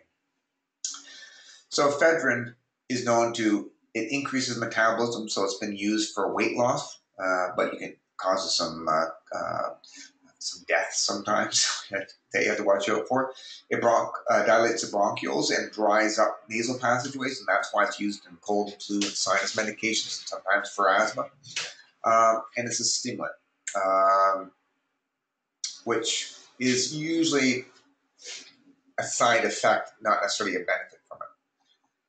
So in herbal medicine, ephedra is used primarily for respiratory tract infections and allergies. Okay, that's the main thing. And it may be combined with other herbs to mitigate or decrease the side effects, so it's not as stimulating. Ephedra doesn't necessarily, its main action isn't directly binding to the adrenergic receptors, but indirectly it seems to cause a release of epinephrine and norepinephrine. It does have some effect on dopamine as well. So people who are taking ephedra as like a stimulant or for weight loss can find that they get a little bit addicted to it, just like you can become addicted to smoking or cocaine. Not to the same degree, but to some degree, it does have an addictive property to it because of that dopamine effect. Now, if you look at the top here, here's norepinephrine. So when you take an injection of norepinephrine or your body releases it, you get this really fast peak that goes up, and then it comes down very, very fast because it's inactivated by both the monoamine oxidase and the catechol methyltransferase enzyme. Ephedrine, from ephedra, the herb, when you take it orally, it's slower to be absorbed. And the other thing that happens is it doesn't reach the same peak because it's not directly binding to the adrenergic receptors to the same degree, maybe a little bit, but not that much. And it's not inactivated by the catechol methyltransferase enzyme, only the monoamine oxidase enzyme. So what that means is, unlike a shot of adrenaline, which is super intense and only lasts for a couple minutes or a few minutes, ephedrine has a slower amplitude to its intensity, and it's much more longer acting. So it might last for, let's say, 4 to 6 hours compared to 4 to 6 minutes or 2 to 3 minutes, however long it is. Okay. So that's just one way that, it's exerting a similar action, but, there's a big, big difference between that. Okay. Now, synephrine is a compound found in bitter orange. Bitter orange is used to make marmalade. Okay. So it's used in Chinese medicine as a herb, but also in Seville oranges in Spain traditionally are used to make marmalade. There is small amounts of synephrine in marmalade and even in some orange juices. When you're using bitter orange in herbal medicine, not only do you have the synephrine in it, but there are other bitter compounds that act on the digestive effect, and there's also some essential oils and flavonoids. So synephrine is not the only compound when you're using it as a whole herb when the actual rind is used, but it is in there. And like ephedrine, synephrine is essentially could be used interchangeably as far as I'm concerned. It's used for it can be used for sinus conditions and weight loss. Some Chinese formulas will have weight loss, and it's been marketed as a weight loss product. Probably is a little bit safer than ephedra, but I still would be, cautious. I don't ever recommend these things for people for weight loss. Because if you're weighing 300 pounds and you take something that's a sympathomimetic, you raise blood pressure and increase heart rate, those are probably already an issue that you're trying to combat in people who weigh 300 pounds. So you got to focus on diet and exercise. That's what you need to be encouraging, not taking some magic pill to burn calories. Yes, they work. I mean, if someone was getting married and they had 2 months to drop, 10 pounds and they kind of plateaued, and they're looking for, a little bit of help, probably is not the end of the world. That's a healthy person. You're just trying to look their best for that day. I know it's vain, but I mean, I wouldn't judge, but it does come with certain risks. Okay. And it's also illegal to market it as a weight loss product in Canada and the US because there has been deaths associated with it. Probably they're taking a bunch of caffeine and taking this, and they're already overweight with high cholesterol, high blood pressure. But it can sometimes even happen to young, healthy people, relatively speaking.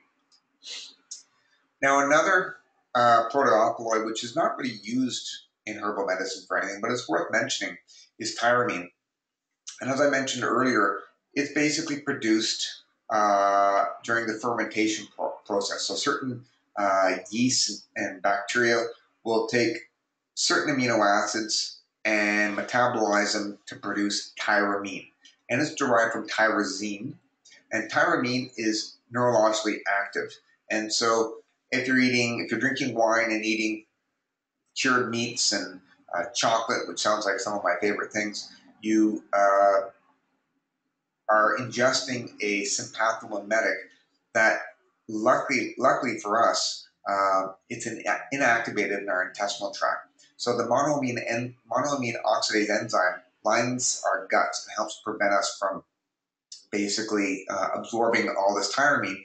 Because if you were to have a big meal of wine and cheeses and chocolate and avocado and all these things, and we didn't have that enzyme, chances are you get increased heart rate, you get heart palpitations, blood pressure goes up, and it could precipitate a hypertensive crisis. And so for certain people who are on monoamine oxidase inhibitors, which are drugs that blocks that monoamine oxidase enzyme, they have to watch what they eat. They have to go on a very specific diet to minimize the amount of tyramine they're consuming. Okay, otherwise they can get into, basically it's like taking ephedrine or in high amounts.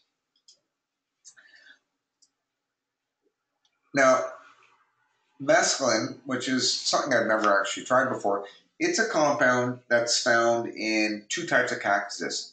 The peyote cactus, which grows in Mexico, and San Pedro cactus, which grows in Peru. Both were employed by shamans in those two respective countries. And mescaline, it works by binding to both serotonin receptors and also to certain dopaminergic receptors. And it tends to have a very strong stimulating effect, a little bit different than ayahuasca because it involves more of some of those adrenergic receptors. And it's used for vision quests by people in those cultures. Here is a picture in Peru of a marketplace where they're selling freshly cut San Pedro cactus. And on the left-hand side there's a picture of Hueco yarn art. And this is the classic art that's created by people who've had vision quests by being on peyote. And you can see in the center here, that represents the peyote and the deer and the traveling on the boat. This is all part of the journey that these people have had that they've gone on, that's inspired spiritual growth and has had a therapeutic effect. So it's neat. So some of the visions that people will see are not unlike the artwork that they've depicted here, which is kind of interesting.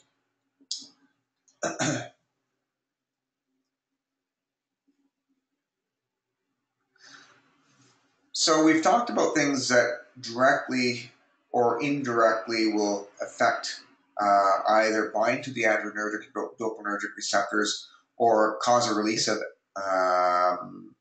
epinephrine, norepinephrine, and dopamine. Now, another group of compounds that have an effect on the sympathetic nervous system are the purines alkaloids. Now, another term for purine alkaloids that I would say that most researchers call are methylxanthines.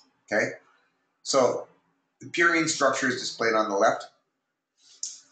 I'm sure that probably everyone out there has had caffeine or theobromine before. And these are found in things like coffee and tea. And they, as you probably know, coffee is a bit stimulating. Chocolate to a lesser degree. I don't find chocolate has a huge stimulating effect on me, but it does. Certainly I wouldn't give it to the kids right before bed. Otherwise, they won't be going to sleep right away. And tea to another degree. And so these guys will have an effect on the sympathetic nervous system in an indirect way. And so there's a nice picture of coffee I took down in, I think, Costa Rica. And the way that epinephrine and norepinephrine exerts her effect is they bind to adrenergic receptors in the body.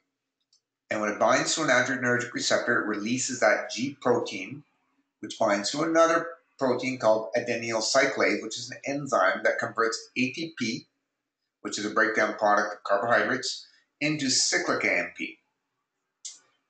Now, cyclic AMP is called an intracellular messenger, okay? And so this little cyclic AMP is the thing that tells all these other little enzymes in the body inside the cell to do whatever they're supposed to do. And that may be relax smooth muscles or increase the force of contraction of that muscle, break down fats or starch. And then what happens is after a period of time, there's another enzyme called phosphodiesterase that basically takes the cyclic AMP and cleaves it apart and inactivates it, okay? So the epinephrine causes the release of the cyclic AMP that has the effect within the cell, okay? So what coffee does is coffee doesn't directly bind. So the caffeine doesn't directly bind, or the purine alkaloid doesn't directly bind to the adrenergic receptor. Rather, it binds to this phosphodiesterase enzyme, and by doing that, it inhibits the breakdown of the cyclic AMP. So your body's always releasing some epinephrine and norepinephrine is just floating around and having a slight stimulating effect. And then in the presence of the caffeine, it just potentiates it. It makes it work even better, okay? So that's how coffee works. I think that's just kind of neat. So on an exam question, I could ask caffeine. I could ask a question like, methylxanthines is another term for purine alkaloids. I could ask a question where I say, which of the following compounds is classified as a methylxanthine or a purine alkaloid? A, caffeine, B, berberine, etc. Or I could ask a question, caffeine has a sympathomimetic effect through the following mechanism. A, it binds to adrenergic receptors, false. B, it binds to the phosphodiesterase enzyme, which is true. C, etc., etc., okay? So I might ask you that on the question, on exam. Someone's asked me, what would someone be on a monoamine oxidase inhibitor? They're one of the first types of antidepressants that were on the market. They don't use them very much. They can be used for certain mood stuff, rarely. It can also be used for some conditions like Parkinson's. Those are the two things that jump to mind. But there's just some neurological things.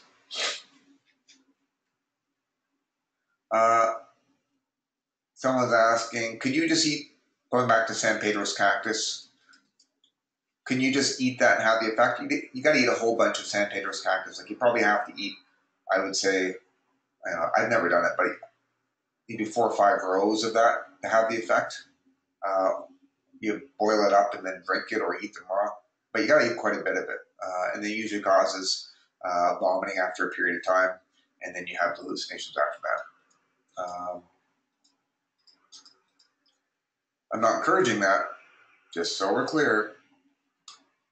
But if you want to do I don't know, you'd want to do some research on that. So what's interesting here is if you look at the structure of ATP, so ATP gets converted to cyclic AMP, and that's your intracellular messenger. What's kind of neat is the fact that caffeine actually looks a lot like cyclic AMP or ATP. So the adenosine is very similar to the methylxanthines, okay?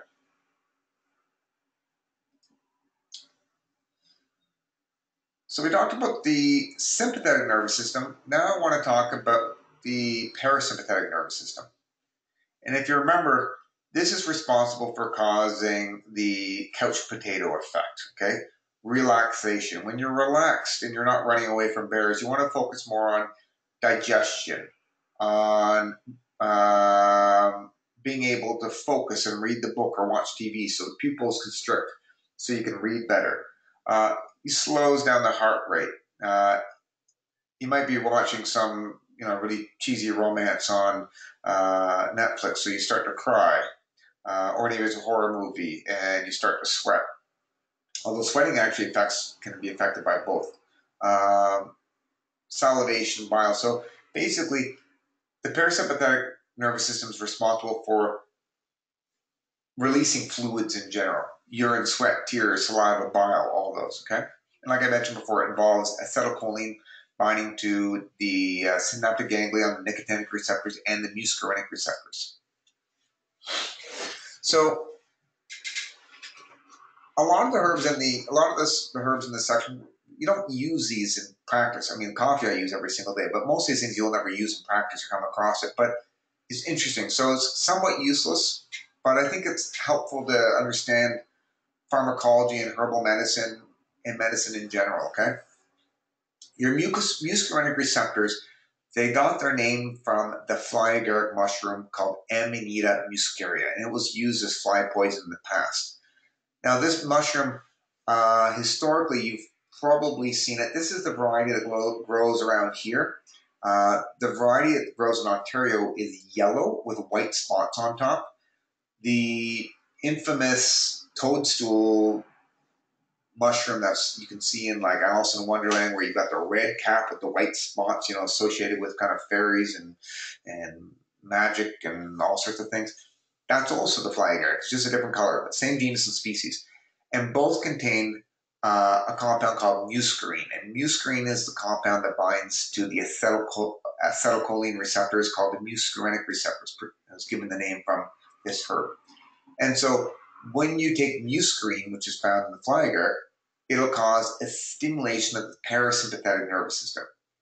So I'll come back to that in a second. Oh no, I'll talk about that. So there's a couple ways you can stimulate those muscarinic receptors. The fly agaric mushroom is one.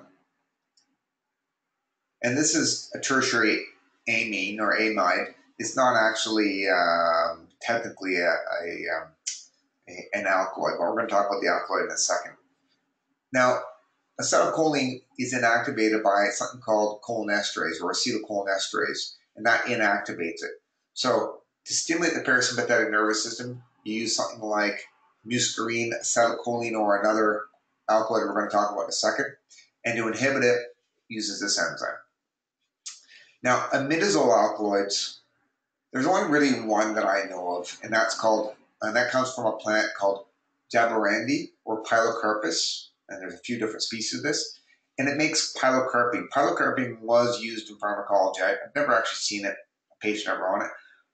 This is the classic parasympathomimetic. That means a substance that mimics the parasympathetic nervous system. And when you're learning about this in pharmacology next year, substances that stimulate the parasympathetic nervous system will often produce the side effects called sludge, salivation, which you know what that is, lacrimation, so tearing, urination, defecation, GI upset, and emesis. So here's a little drawing. This is how sometimes I'll draw things to remember things rather than write down notes.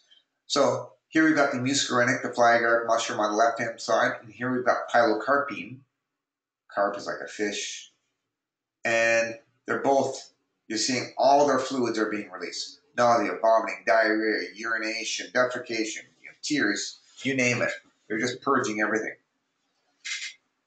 So I could ask you on the exam, pilocarpine is known to act as a parasympathomimetic, B, sympathomimetic, C, whatever it would be.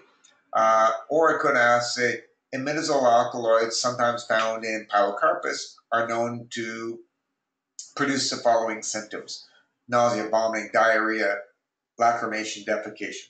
Yeah, I could ask a couple questions like that. Another type of compounds are called pyrroloindole alkaloids, a bit of a mouthful. There's only one that I really think of with this, and that's physostigmine. And physostigmine is also a parasympathomimetic. Now, it stimulates the parasympathetic nervous system, producing the same symptoms that the muscarinic agonists cause, so things like muscarine or pilocarpine, but it does that not by binding to the muscarinic receptors, but by inhibiting the breakdown of acetylcholine. And so it acts as a cholinesterase inhibitor. So you may have heard of, probably at least 15 years or 10 years ago, there was in the subways in Japan, there was some terrorist group released sarin gas. And sarin gas is an organic pesticide, basically, what's it called? Organophosphate insecticide. And the way that it works as a poison is the same way that physostigmine works, and it comes from the caloridine, is that it basically causes nausea, vomiting, diarrhea.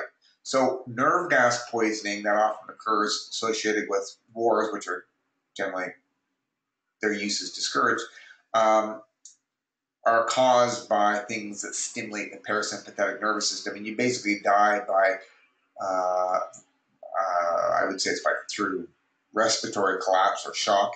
You basically vomit, you defecate, you sweat, cry, you basically purge all the fluids out of your body, and your blood pressure drops and your heart stops working. Very unpleasant way to go, because you're basically dehydrated because you've lost all your bodily fluids. And we'll talk about the antidote for this in a second, which is another alkaloid. So both physostigmine and pilocarpine are alkaloids that stimulate the parasympathetic nervous system. One does it directly, the pilocarpine does it directly by binding to the muscarinic receptors, and the physostigmine does it indirectly by inhibiting the enzyme responsible for the breakdown. Okay?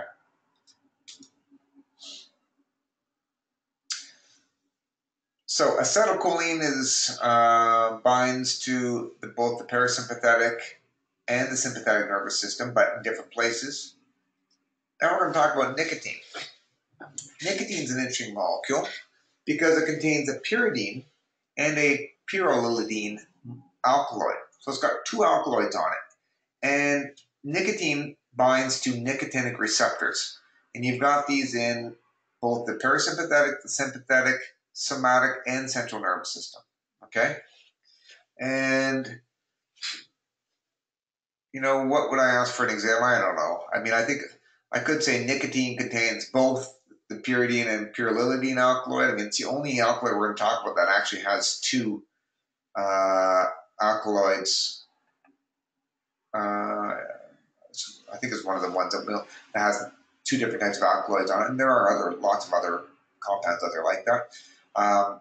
Nicotine affects all wings of the nervous system, has lots of different effects. That's why I think people become so addicted to it, is one, it releases dopamine, which makes you feel good, and that's what happens in your central nervous system. But two, like when you're stressed, you smoke. When you're relaxed, you smoke. When you want to promote digestion, you smoke. If you smoke too much, it messes up your digestion. That's why it has all these complicated things. When people are smoking, they do a lot of spitting, and that's because it stimulates the parasympathetic nervous system. If you smoke too much, it dries out your mouth. That's because it's affecting the sympathetic nervous system. Like, there's all these conflicting effects because it affects all the different wings of the nervous system. And depending on the dose, it's going to have different sort of symptoms.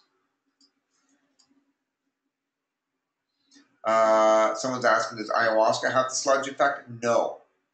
Well, yes, but no. It's different. It has nothing to do with the muscarinic receptors. We'll talk about that in a second. It has to do with serotonin receptors.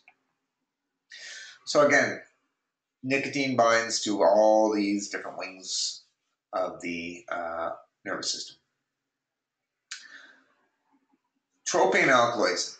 These are a very interesting group of compounds. And kind of fun from an ethnobotany standpoint, cultural standpoint.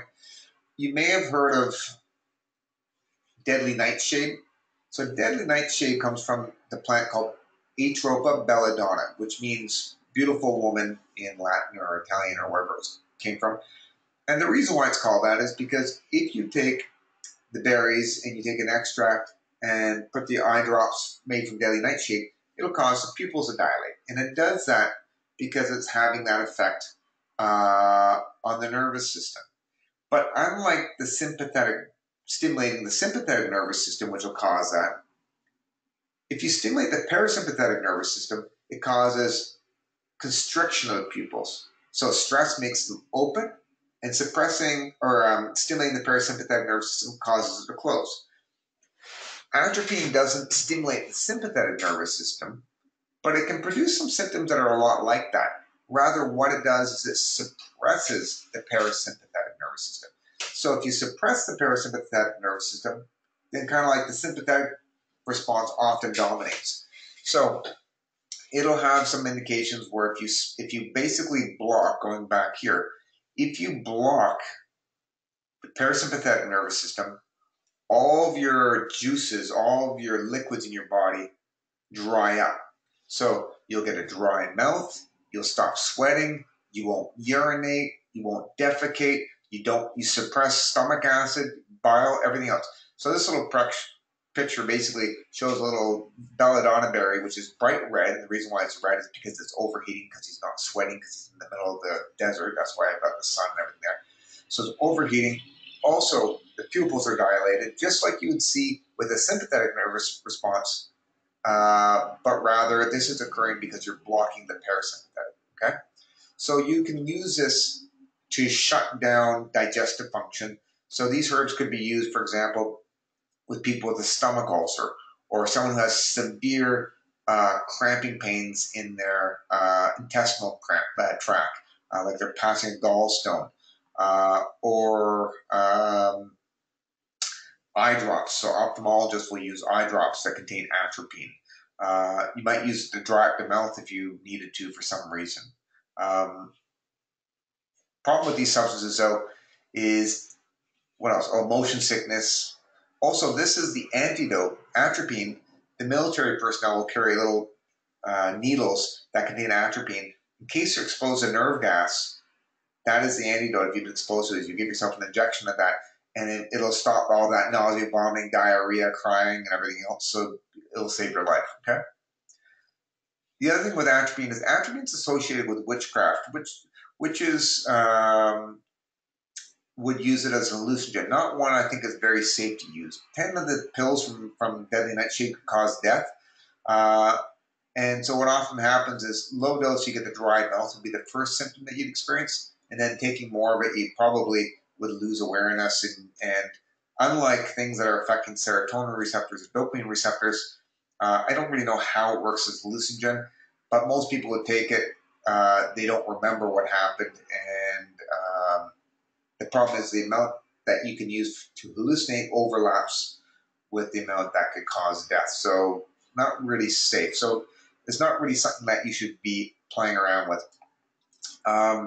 Another herb in the Solanaceae family, and the Solanaceae family includes potatoes, tomatoes, deadly nightshade, bell pepper, so lots of good fruits and vegetables, eggplants. It also contains Jimson weed, which is, or devil's trumpet, Datura stramonium. This is also used in herbal medicine. Historically, the leaves were smoked for asthma. Ironically, you're smoking it for asthma, but it helps to open up the bronchioles. It could be used for asthma or a respiratory tract infection. It was also used by shamans in Central and South America to a much lesser degree than things like peyote and ayahuasca and magic mushrooms, because they're kind of higher risk. So when you're reading books about the shamanistic use of this, they're rarely used. And if they are used, they're used with extreme caution, and they recognize that these are pretty risky things, and I would never play around with these personally. So when it comes to tropy and alkaloids, the classic one is atropine. Scopolamine is another one that's found in Jimson weed that's used as a drug for motion sickness, but both atropine and scopolamine are common ones. Atropine is like the classic archetypal one. Another fun or interesting one to know about is cocaine. Now, cocaine does not act as a anticholinergic. So an anticholinergic is a substance that basically blocks the parasympathetic nervous system. So again, anticholinergic, anticholinergic. cholinergic receptors. So those muscarinic or cholinergic receptors, it blocks it. So cocaine does not block the parasympathetic nervous system. It actually stimulates the sympathetic nervous system by stimulating the body to release more dopamine and probably epinephrine and norepinephrine to some degree. The take home with tropane alkaloids, they're kind of dangerous. You don't want to mess around with them. Cocaine's pretty addictive. Death has been associated with all the herbs that contain tropane alkaloids. Okay, so it has a narrow therapeutic index, which means the amount that might be used in medicine or recreationally is very close to the amount that can cause serious side effects and death. Okay, so careful.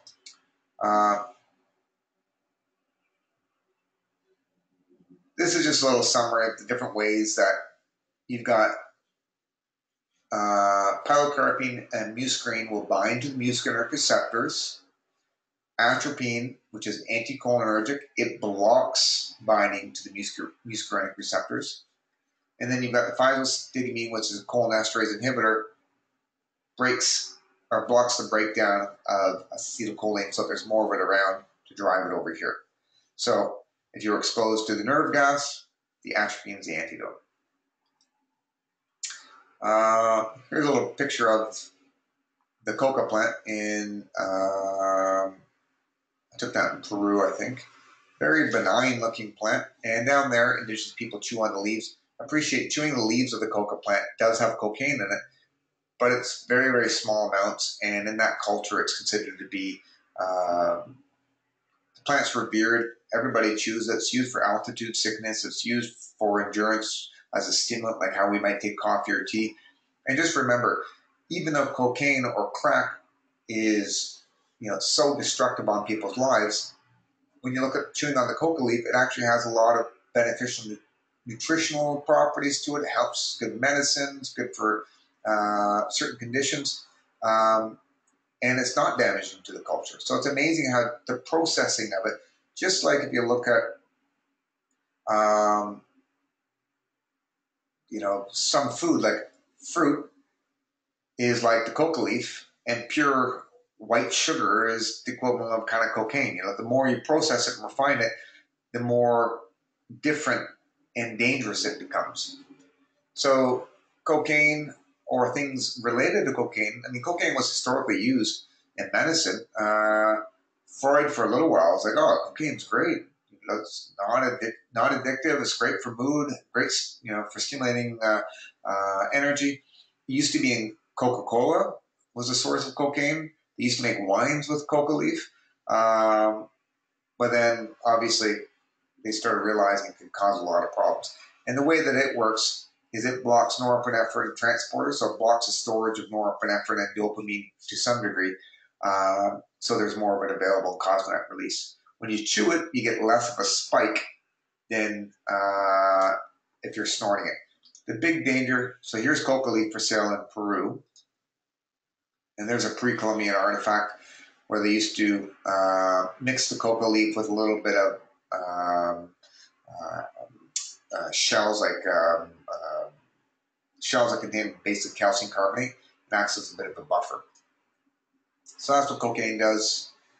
Inhibits the reuptake of the epinephrine and the dopamine, making more of it available to have its effect. Okay.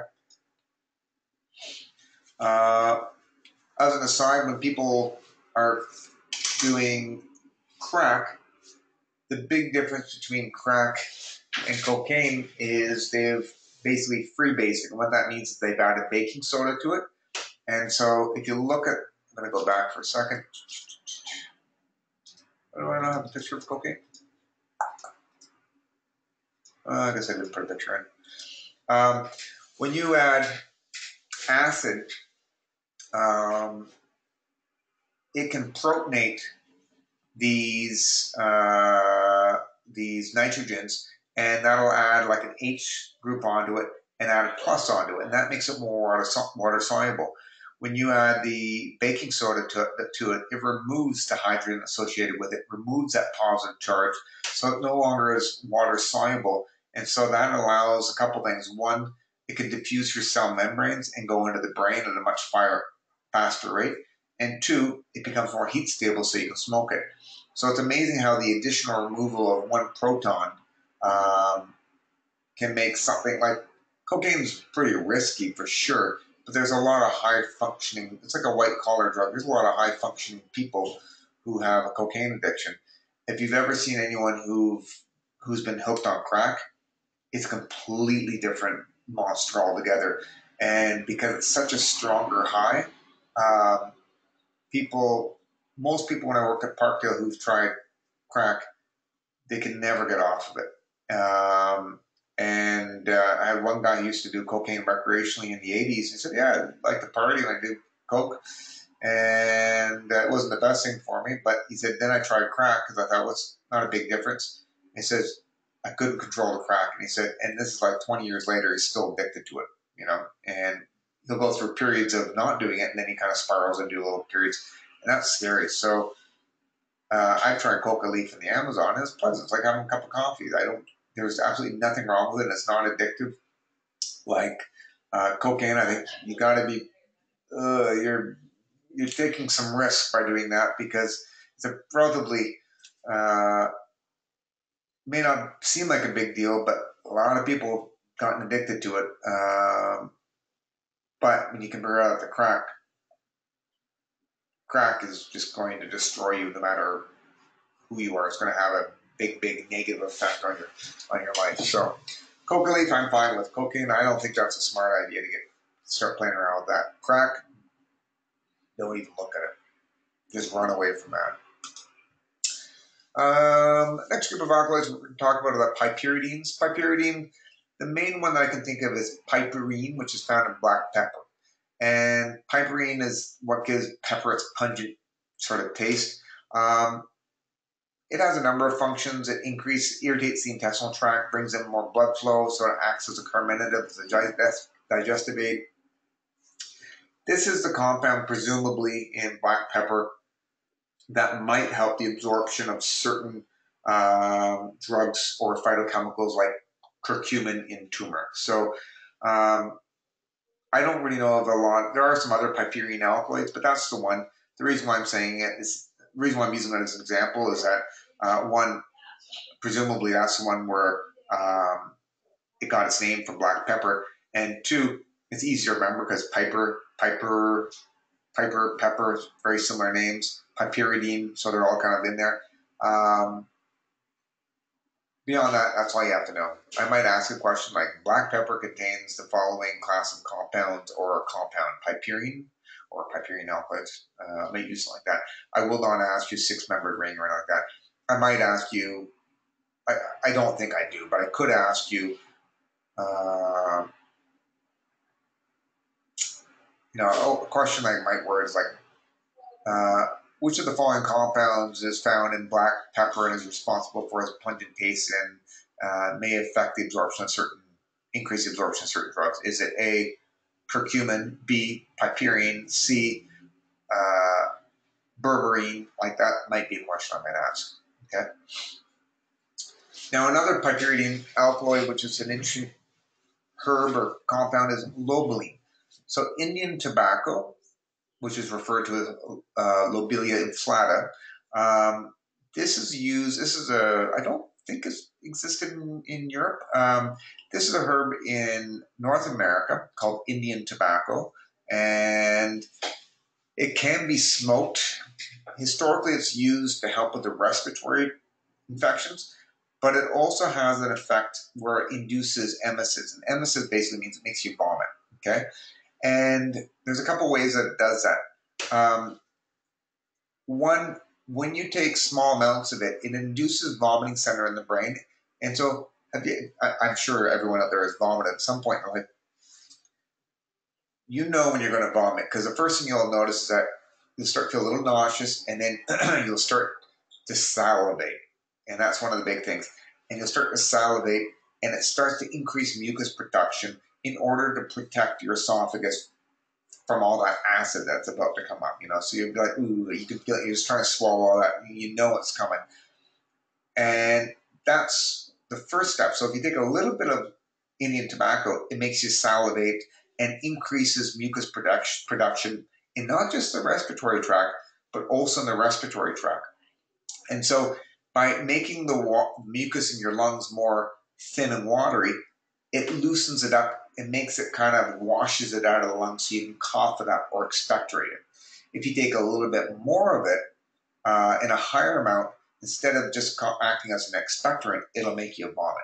So it doesn't do it right away. So you can use Indian tobacco in herbal medicine for respiratory tract infections like asthma or serious bronchitis. And then side effect is in sensitive people, it may make you feel nauseous, or if you take too much, it'll make you vomit. Now, another interesting thing that it can be used for is smoking cessation. And it's a classic kind of remedy used for to help people with smoking cessation. And it's not like it replaces tobacco, but rather you start taking it while you're still smoking.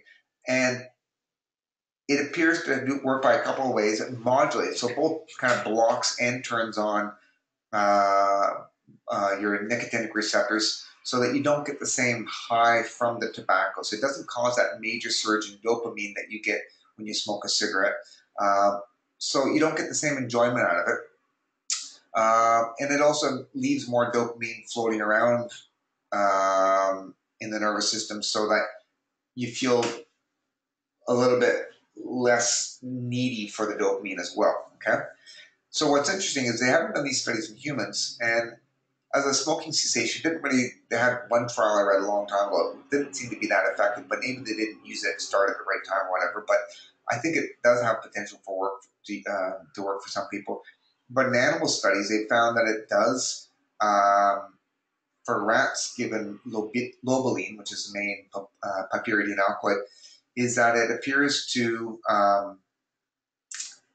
decrease the reward mechanism associated with amphetamine, so crystal meth, or crack. So you don't get the same high from dopamine. So it's much easier for you to give it up if you're not feeling that good from it. So there may be some benefit for using it for addiction related things, which is kind of neat.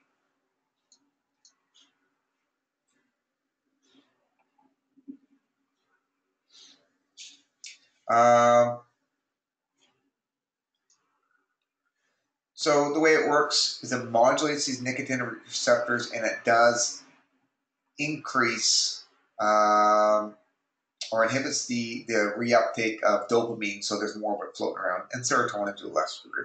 Okay. Now, on the topic of nicotinic receptors, we talked about how they're involved with sympathetic, parasympathetic, central nervous system, and where they affect dopamine. And we also talked about the somatic nervous system. Now, if you have ever heard of Socrates, Socrates was a famous Greek philosopher who basically was sentenced to death because he was basically encouraging young people to think critically, and the governments at the time liked that, okay? So they said, okay, we're going to have to execute you. How do you want to go? And he went by drinking hemlock, okay? So poison hemlock is Conium maculatum. We don't have this in North America. We have another type of poison hemlock in North America. And what water hemlock does, it contains a compound called conine. And what conine does is it basically blocks nicotinic receptors and inhibits them from firing. And primarily what happens is it will start causing ascending paralysis. And what that means is first you find that you can't move your feet, and then your legs, and then your start affecting the abdomen, and then eventually it kind of gets up to the lungs and heart, where you just stop breathing and your heart stops beating. And Plato wrote a book, I forgot what it's called, I took it in philosophy, and basically Socrates is talking about his experience drinking the poison hemlock and how he can feel that his legs aren't working and he dies, so you will never use this in herbal medicine, but I will say, if you look at poison hemlock, it's in this Apiaceae family. It's in the same family as fennel, anise, caraway, dill, carrot, parsnip. And you know what? It would be very hard to tell the difference between the two of them if you didn't know what you're looking at. And you might think to yourself, oh, this is, here's some caraway or fennel or whatever it is, and you take it, you eat it, and then you die. And there have been reports, and there is a poisonous version that works by a different mechanism in North America that you wouldn't be able to tell the difference from. So watch out when you're gathering members from the Apiaceae family. There's a lot of good ones in this family, but there are some poisonous ones. I think the guy from Into the Wild died from some variety of Apiaceae plant in Alaska that he took. But anyways, so conine, this is also a piperidine alkaloid. Interestingly, like lobeline, which affects nicotinic receptors but doesn't cause paralysis, this interacts with the somatic nervous system, your muscles, and blocks that from firing, so you die of paralysis, which is unfortunate. Now, moving on, we've talked about epinephrine, norepinephrine, various things that affect nicotinic, muscarinic, adrenergic receptors. Now we're going to talk about serotonin. So serotonin is made from tryptophan, which gets converted to 5-HTP, which I sometimes give as a supplement to people with depression or anxiety, also weight loss. And then it gets converted, the 5-HTP makes both serotonin and melatonin, okay? There are different serotonergic receptors in the body. Some of them are involved with mood, so serotonin is like the happy neurotransmitter, but it also regulates your body temperature, sleep. It can affect vasoconstriction, vasodilation. Some of them can cause hallucinations, some of them can cause vomiting, and so lots of different effects. And so depending, some herbs or drugs will target a certain receptor, can either stimulate or block it, and not interact with another one, okay? So in general, this is like a little picture. It might help you remember mood, blood vessels, hallucinations, digestive function, nausea, vomiting, diarrhea, and thermoregulation for heat. Now, if you're taking an antidepressant drug like Prozac, fluoxetine, I should mention the brand name, fluoxetine, and you were to take a certain herb like St. John's wort that also works on serotonin, you could have a fatal side effect called serotonin syndrome. And this basically causes too much serotonin. So if you have too much epinephrine, norepinephrine, dopamine, you could have a hypertensive crisis, and that could be caused by a monoamine oxidase inhibitor, or taking too many stimulants could cause your blood pressure to go up and your heart rate to go up. With serotonin syndrome, this can also be dangerous. So you get mental excitation, so you're really happy, you're euphoric. So imagine someone's like overdosing on ecstasy, and if someone took ecstasy while be on MDMA, while on an antidepressant, they might start hallucinating, get really confused, start overheating, start getting nausea, vomiting, diarrhea, grinding of their teeth, which is bruxism, lots of muscle twitching, and then cause cardiovascular issues with high blood pressure and increased heart rate, okay? So be careful when you're messing around with these things. Now, the alkaloids that appear to interact with serotonin receptors, many of them are indole alkaloids. So this is the indole group. So serotonin contains an indole group. So no surprise, a lot of the herbs that have this indole-like structure, these alkaloids, will interact with serotonin receptors. And I could ask you an exam question on that for sure, okay? Now, reserpine, this is an interesting compound. It's not used, it could be used as a drug, it is available, but people rarely use it. What it does is it basically affects sympathetic tone. So what it does is it basically depletes the body of norepinephrine, dopamine, and serotonin. And the way it does that is it prevents the storage of these neurotransmitters in the vesicles. And so there's something called a monoamine transporter that's attached on the outside of these vesicles that once these neurotransmitters go into the nerve, it gets stored inside here. And if it's not stored, then what happens is the enzyme monoamine oxidase can degrade them and deplete them. So it's kind of like, you've got your sheep or your cows are out in the field and you got to bring it and fence them back in. And this is like the gate to the fence. but the reserpine basically blocks the gate so you can't open it. So as a result, the monoamine, i.e. the wolf, can go and eat your sheep, so to speak. Okay? So that's how that works. So when you deplete epinephrine, norepinephrine, dopamine, there's less of them around to affect your sympathetic nervous system. So blood pressure and heart rate goes down. So in high amounts, I mean, this stuff works. I've only used it a couple times in practice and not for a long time because years ago, I don't know, I don't know if it was legal or illegal or what, but we used it in the clinic for some patients. I think it was never said it wasn't illegal. You know, no one ever said anything, so I think people were using it. And it worked in a very, very difficult case of high blood pressure. Now, and it's originally from India. Now, one of the side effects that can happen is because it also depletes dopamine, it can cause low libido and it can cause depression and some other things. In Ayurvedic medicine, not only do they use it for blood pressure and cardiovascular conditions, but they use it for schizophrenia and psychosis, which result from too much dopamine. So, you know, I think I like understanding how things work. So reserpine is working by a few different mechanisms. And one of them is by depleting epinephrine, norepinephrine, and dopamine. So it affects serotonin as well, just to mention. And the basic structure has that indole structure. Now there's another herb, or another important indole alkaloid called ergotamine. Now ergotamine comes from the ergot fungus.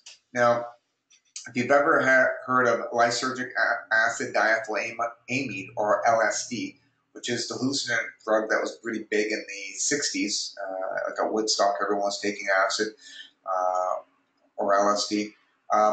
It was originally extracted from a fungus called the ergot fungus by a chemist called Hoffman, and he accidentally discovered it and started hallucinating because he spilt it on his hand. And then he isolated it, and that's where it came from. But in addition, the ergot fungus had LSD, but it also had ergotamine. Now, ergotamine also interacts with serotonin receptors, but it doesn't cause hallucinations. Rather, it affects primarily the cardiovascular system, and it causes severe vasoconstriction. So ergotamine can be used as an injection to basically prevent postpartum hemorrhaging. It can also be used for people with severe migraines because it will cause vasoconstriction and help to relieve those migraines. So this is a very, very powerful drug. You don't want to use this unless you absolutely have to. Now, as an aside for migraines, I've had amazing success treating migraines just by removing food sensitivities and making sure that they're not low in iron, just as an aside. There's herbs you can use for it too, like ginger, but which also works on serotonin receptors. But I would always start with removing iron or removing food sensitivities and supplementing with iron if it's indicated. That's just a little side note. So ergotamine, I think that I could ask you a question like on the exam, which of the following substances can help stop bleeding by interacting with serotonin receptors? Is it A, ergotamine? Is it B, curcumin? No, that might be something I might ask on the exam. Or I might say LSD and ergotamine are both known to be A, indole alkaloids, B, pyrazidine alkaloids, something like that. Okay, lots of side effects. You don't really have to know a lot of this stuff. It's a little overkill on here. The big take home is ergotamine, indole alkaloid, serotonin receptors, stops bleeding, vasoconstriction. Okay. Now another indole alkaloid that we've talked about already is the dimethyltryptophan, and this is naturally produced in your brain when you have a near-death experience or when you are dreaming. It's also found in certain herbs. Now, chacruna, this is a herb, I took this down the Amazon. This is one of the herbs in the ayahuasca mixture.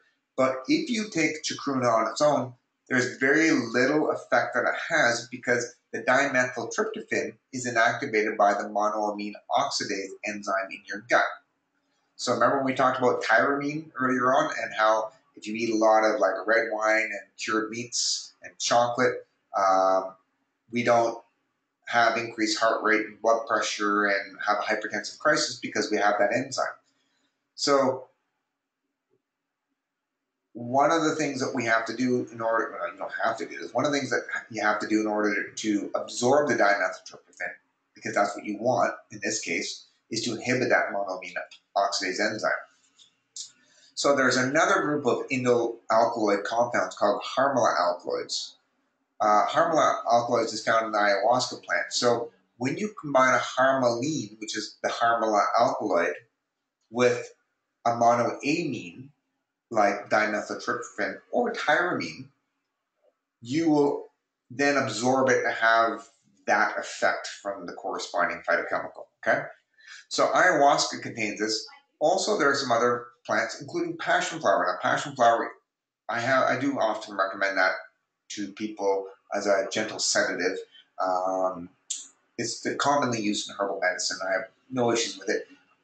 It does have a monoamine oxidase enzyme, monoamine oxidase inhibitor in it. It's pretty gentle. I don't know how much of a concern it would be combining passion flower with an antidepressant drug or eating some cured meat. I don't think it's as powerful as the prescription version of these, the drug version of these, but something to still be aware of though, okay?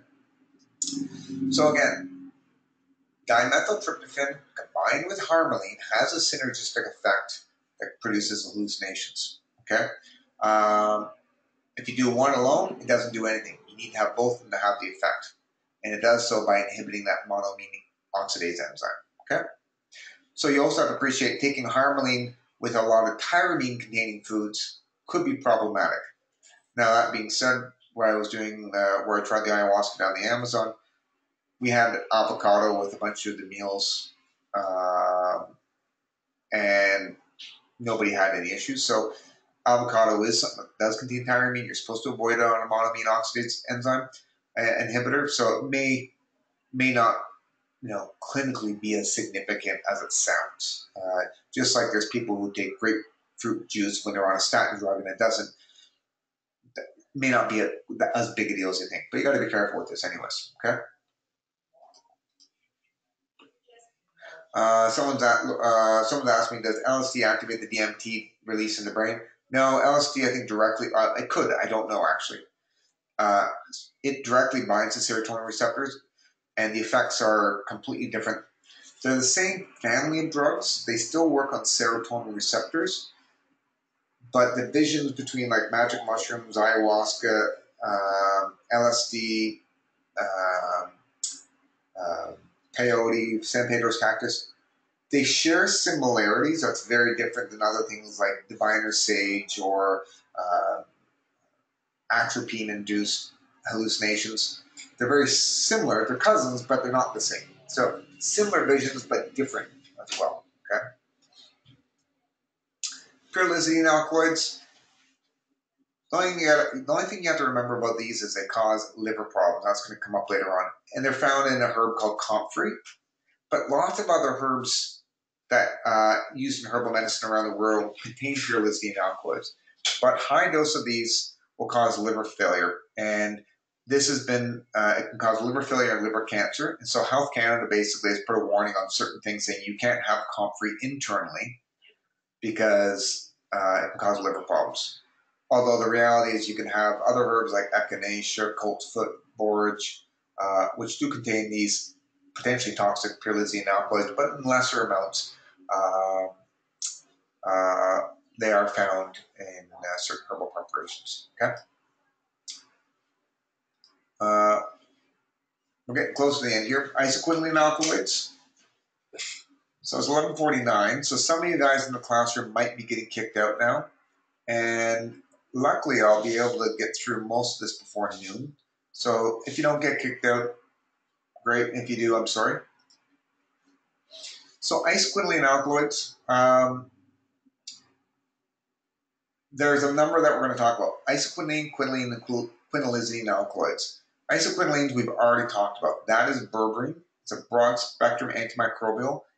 It also is a digestive bitter. Most alkaloids taste bitter, but not all of them act as digestive bitters. Okay? Again, something like atropine tastes bitter, cocaine tastes bitter, but it actually has a suppressive effect on digestive function, okay? So berberine is used primarily as an antimicrobial for funguses and bacteria.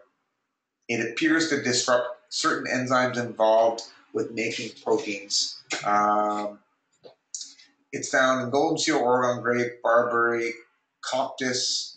You can also find isoquinoline alkaloids in bloodroot and chalcedonium. So they're all antimicrobials. Some of them are ascoriatic herbs that kind of can be used a little bit irritating. Some of them have an antispasmodic effect. Also, opium from the opium poppy, it also falls. It's kind of an isoquinoline alkaloid as well, just as an aside. So these guys are all in the same. I don't think they're all in the same family, but they're definitely one level up above that. If they're not in the same family, they're all cousins or second cousins to each other. Okay. Now another interesting isoquinoline alkaloid, and this is more for anyone who likes science fiction, or history. There's a lot of neat history around plants. So you've probably heard of curare or tubocurarine, and this comes from a plant that grows in Central and South America. And indigenous people in the Amazon used to use it for hunting. So they'd have a blowgun, and they'd take the darts and dip them in a paste made from some poisonous frogs, as well as tubocurarine, which is from Strychnos toxifera plant. And they would use this to basically blow them at birds or monkeys in the trees. And it doesn't kill them directly usually, but what ends up happening is it blocks nicotinic receptors at the postsynaptic membrane. And so what it ends up doing is it causes paralysis. Now, the reason why they use darts is because if you ingested curare internally, you won't absorb it. That isoquinoline alkaloid is too big to cross the intestinal tract, so internally it will not cause paralysis. But if you inject it, it will. So it was once used in surgeries. They've kind of stopped doing that because it's a little bit too high a risk, and they've replaced it with other things. But what's kind of freaky about it is if you were exposed to it, and you were kind of stabbed or punctured with it, exposed to the curare, you basically would have paralysis, but you'd remain conscious. So you'd know exactly what's going on, and you could still feel pain. You just can't do anything about it, which is awful. So I remember the TV show Heroes. They were using curare at one point for one of the scenes in it. But there you go. So again, it blocks the acetylcholine receptor in the somatic nervous system, and that blocks the sodium channels, or sodium ions flowing in to cause contractions to the skeletal muscle. Another interesting isoquinoline alkaloid is emetine. Now, emetine causes emesis. So syrup of ipecac is used to be used for overdose and poisoning. And so they basically would give this to people if they've ingested a drug, or a kid who's swallowed something they're not supposed to, and it basically purges them out. And there's a few different ways that it works. Probably it interacts with serotonin receptors, because if you stimulate certain serotonin receptors, it'll cause nausea and vomiting. The other thing that's used for by indigenous people in Central and South America is to treat certain infections from like amoebic dysentery. And so they give it, basically one, it makes you vomit. So if you had food poisoning, you would vomit by taking this. And it also directly has some antimicrobial effects. So like berberine, it can kill certain parasites, which is cool. Okay? So the only thing you really need to know is, I would say, isoquinoline alkaloids, that's important for herbs like berberine, but some other interesting things that you'll never use in practice, like emetine from syrup of ipecac, and curare, which is used by hunting in Central and South America, or it was, until they were exposed to guns. Now, guns are probably more efficient. Quinoline alkaloids, there's only one that I really think you need to remember, and that's quinine, and that's in tonic water. And we've already talked about quinine. It comes from the cinchona tree. You don't need to know the Latin genus and species for this. The main properties of this is an antimicrobial against malaria in particular. Tonic water is a digestive tonic. That's why it's called tonic water. So it helps promote digestion. It's very bitter. Also, as an aside, you don't need to know this, but it's used for, has some effects on the cardiovascular system as well. And that's associated with some of the side effects. High amounts of quinine is not good for you. Sometimes they'll give it to people with like restless legs. There's a couple autoimmune diseases they also give it to. So there's some other weird indications for it as well. The difference between the isoquinolines and the quinoline is where the nitrogen is positioned. So quinoline, it's at the number 1 position. Berberine is at the number 2 position. Okay, both quinoline and berberine are antimicrobials and digestive bitters. That's the take home for both those. And that's a nice little picture I took down in South America of the quinine plant. Someone asked before how the quinine versus artemisinin, how they worked. If you remember, artemisinin is a sesquiterpene lactone from a wormwood variety that grows in China. And this peroxide bridge here interacts with free heme that contains iron that causes free radical generation. And now this artemisinin radical will then interact with proteins and DNA in the body and basically destroy it. Okay. The quinine does not work directly. It works by a different mechanism. Is that it basically inhibits the polymerization of free heme, and free heme is a toxic thing that generates free radicals. And so when quinine inhibits this heme polymerase enzyme, you get more free heme around. It generates more free radicals and causes destruction. And so when you have drug resistance, that's caused by multi-drug resistant pumps, and flavonoligandins help to inhibit drug resistance by pumping the quinine out of the cells. So that's just, I'm trying to bring in a few different things here. So perhaps a good antimalarial would be combining, and I do know that when they do most of the artemisinin-based antimalarials that are on the market, they don't give artemisinin on its own. They always combine it with other things. Maybe not quinine, but some like maybe methyloquin, which is related to quinine, so that you don't get disease resistance as much, and also you get more of a synergistic effect. Okay. Quinolizidines. Yes. Only thing I want you to remember here is blue cohosh contains one of these compounds. These compounds have been used historically in herbal medicine for cardiovascular disease to stimulate heart rate. And there have been some concerns with using blue cohosh in pregnant women, and we'll talk about that more later on. So this is the quinolizidine. The nitrogen's in the middle position. So it's an antiarrhythmic. So it helps with cardiovascular issues, and it may be used as an emmenagogue to assist to stimulate menstrual cycle, menses, and maybe help with childbirth. But I don't like this plant. So it's a bad plant for that. Okay. Okay, we're going to be done in just a couple seconds. The last group of compounds, we talked about alkaloids. They contain the nitrogen. The other interesting group of compounds are called organosulfur compounds. Take home for this, they contain sulfur. So some of these sulfur-containing compounds are used as antimicrobials. They can be used as antioxidants, not that they directly absorb. I mean, I guess they probably could. But many of these can also be used to stimulate glutathione production, which is a great antioxidant in the liver. These have huge anti-cancer effects. One, they can slow down phase 1 detox, which increases carcinogenic compounds.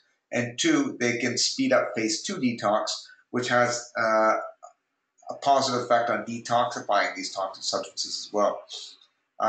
Many of these things have neuroprotective effects as well, so they've been suggested to be useful for Alzheimer's and other conditions.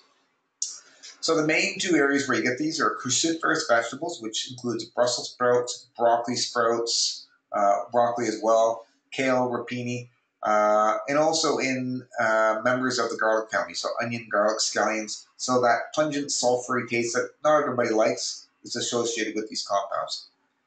Sulforaphane is one of the most researched things. I think my advice to all my patients is eat something in the brassica family every single day if you can. And broccoli sprouts have the highest concentration. When you cook broccoli and rapini, you do lose some of this stuff, so it may be better. Broccoli sprouts, if you're trying to use it therapeutically for a certain condition, you're going to get way more of these sulforaphanes. Now, the sulforaphanes exist as glycosides in these plants, and when you crush them up, it activates an enzyme that helps to activate and release these sulforaphanes. Allicin is one of the main compounds in garlic. I'll come back to that in a second. And then there's also some amino acids in your diet like cysteine and methionine that contain sulfur. Both of these are essential nutrients, or one of them is at least essential. But if you're interested in longevity, check out something called methionine deficient diets. So one of the amino acids that you have in meat that you don't get in vegetable proteins in significant amounts. So cheese, meat, and eggs are rich in cysteine and methionine. And it appears that those, although you need them, they are used to make glutathione. They do have antioxidant effects. Higher amounts of these seems to be associated with more dying. So although you do need cysteine, and it's important for phase 2 detox, too much of it will act as a pro-oxidant. I think it turns on certain genes that can cause you to die sooner. So watch how much of these guys you consume. I do prescribe cysteine to some people for respiratory issues, but long term I would never want people to do it. And another reason why I don't like weightlifters to be taking all that whey powder, which has high amounts of cysteine and methionine in it. They should be doing more of a vegan-based protein. That's just my opinion. So with cruciferous vegetables, you can spend an entire lecture learning, like 3 hours just learning about cruciferous vegetables and the health benefits. These are really, really important. As far as fruits and vegetables go, yeah, you want fruits and vegetables, but you got to get some of these cruciferous. So if you don't like broccoli, then try rapini, try kale, do broccoli sprouts, take a supplement if you have to. But for cancer and heart disease,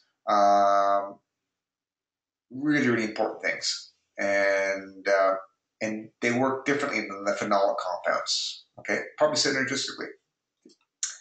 Now with garlic, your slide is not going to be great with this. I apologize. It's going to be a little blurry. It's a picture of it, not the actual text, because I lost my one. So garlic is a great antimicrobial. So you can buy supplements that contain allicin. Fresh garlic, what happens is when you crush the garlic, it has an enzyme called allinase that produces allicin, which is the main antimicrobial that quickly oxidizes to become aohine and the diallyl sulfide. So if you want to get the benefits out of garlic as far as a antimicrobial, allicin, I think, is the main active compound. And some of the products that are promoted more for cardiovascular disease are going to be the fermented garlic products, and they're going to have higher amounts of these guys. And these guys help to lower blood pressure and triglycerides, but may not be as effective. At least that's what the manufacturers of the allicin products say, that this is what you want for infections. From personal experience, I found that crushed garlic is great when you add olive oil for ear infections if you make it up as you go. If you make it up and it sits for a week or so and then you try to use it, it doesn't seem to work as well. So maybe that's just because the allicin is becoming oxidized. So garlic is great as an antimicrobial and great for cardiovascular disease, may help with cancer, but it depends on the form that it's used. And we can't go into much detail over that. Okay, 12 o'clock, so we covered a bunch of stuff. So if you guys have to leave the classroom, you can. Maybe what I'll do is I'll go through and just a couple sample questions. Can you guys confirm that you can see the list of review questions I posted on the, where was that? And if anyone's in the classroom, you can just shut down the projector right now and turn it off, and it shouldn't affect me. So if you go to the announcements and you log in, exam review, final chemical lectures 3 to 5 are here, and introduction lecture 1 to 2 are here. Okay? So if I go in here,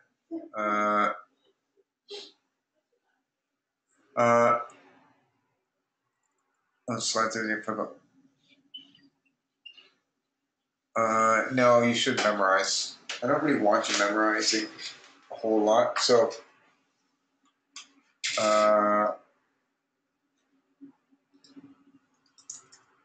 I'm gonna say no. Too much info.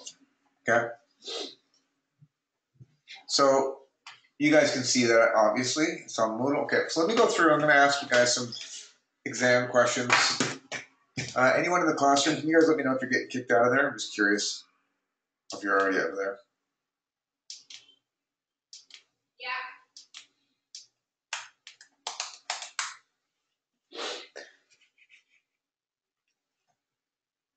So I'm going to go through, I got the exam sitting in front of me here. Well, one of the versions of the exam. So here's, for example, for the first lecture on the history, I might say, which famous book was written in China or Egypt or by the Greek philosopher this? Is it A, the Canon of Medicine, C, the Materia Medica, D, Eber's Papyrus? So that might be a question. Which of the following statements is false regarding shamanism? A, shamanism is practiced only in Mexico. B, I'm making up some questions. Shamans believe that spirits affect health, etc., etc.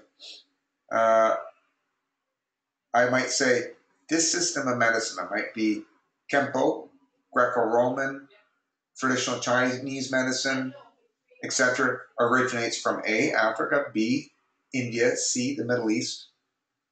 Another question on history.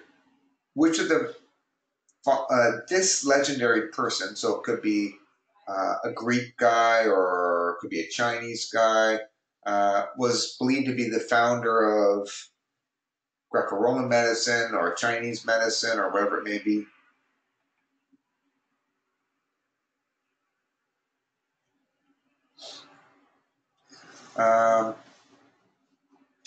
This medical practice evolved from this medical practice. So it might be, you know, Greco-Roman medicine came out of Egyptian medicine, Unani medicine may have evolved from Greco-Roman, Kempo medicine evolved from Chinese medicine. Here's a question. What does, if you're using the scientific name, what does that refer to? Does it refer to the family, to the genus, the species, to the order? What is that? Who developed the system of Greco-Roman medicine? Who developed the system? Who rejected the system of Greco-Roman medicine and the notion of the humors? A Neanderthal was found with a little bag with some herbs in it. Sorry about the noise in the background. You know, what is that? And what I've done is I've created, sorry, my receptionist has some noisy people out there. One of the things that I've done with the exam, I've created a fairly equal amount of questions on each of the sections, okay? So we've got, hold on. I should have started with this. Going down. So I think we've had 5 lectures. So the first lecture, we did the history. There's 9 questions on that.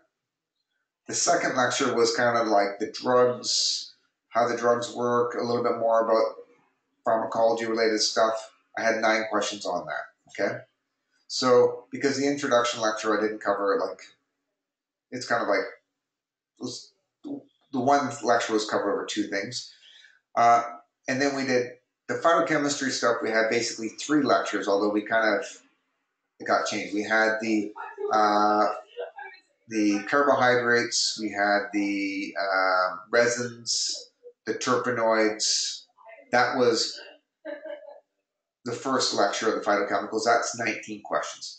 And then we had the Phenolics, which we did last week, but because we were starting late, I had to do some of them this week as well. So there's 19 questions of that. And then finally, I had 19 questions of the alkaloids, which I covered today in about 2 hours, or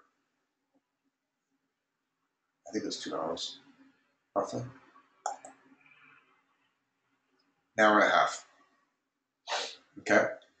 So 19 questions for the first PDF, 19 questions for the second PDF, 19 questions for the third PDF, and 19 questions for the fourth PDF, I believe. So 75 questions total. Okay. Let me go back to what I was doing.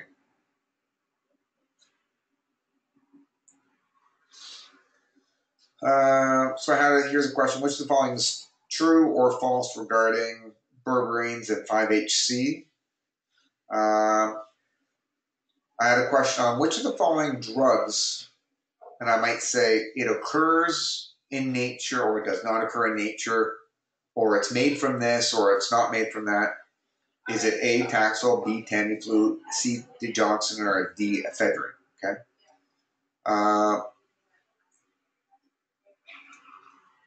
And talked about which of the following drugs was used for malaria. There's a couple of them that could have been used. Which of the following statements is true about drugs? They're safe, or about herbs, they're safer than drugs, or they usually have multiple active ingredients. They have one, they have whatever. Another true, false against. This one's about, let's say, digitals or digoxin in foxglove. How does it work, or what about the history of it? It's like a true-false question that's involving a few things there. Which of the following statements is true about Taxol? I might be talking about how it works, what it does, history of it, something like that. True, false around ephedrine. Ephedrine comes up again later on, so we've got it in the first lecture, but you could also have ephedrine coming up the second time later on. So ephedrine is one of those you should know. Make sure you know the difference between pharmacokinetics, pharmacodynamics, toxicology, pharmacognosy. Remember that pharmacodynamic talks about how the drug interacts with the receptor in your body, so what the drug does on the body. Pharmacokinetics is what the body does to the drug. Toxicology refers to whether it's going to hurt you or not. Pharmacognosy is talking about natural substances. Okay. I might ask you a question about beta-glucans, 1316, 1215, alpha beta, something like that. So make sure you know that. Question on cardioglycosides, maybe what they do or what class of compounds do they belong to. I might ask you which of the following is a polyphenol, and I may ask, is it A, a monoterpenoid, or B, is it a stilbenoid, or C, is it whatever it could be.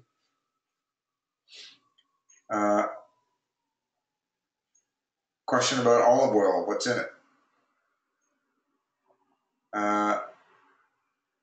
Here's a question on what compound is most water soluble or fat soluble. And water soluble, it's not a hard question because we know that carbohydrates are water soluble and we know that terpenoids are not water soluble.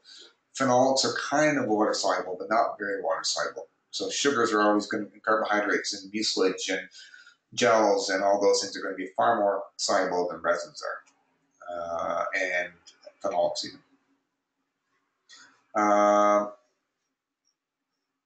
might ask a question, which of the following plants contains this compound or this class of compound? And I might say coffee, or I might say tomatoes, or I might say licorice, or if herbs appeared in multiple places, it's more likely to be asked. So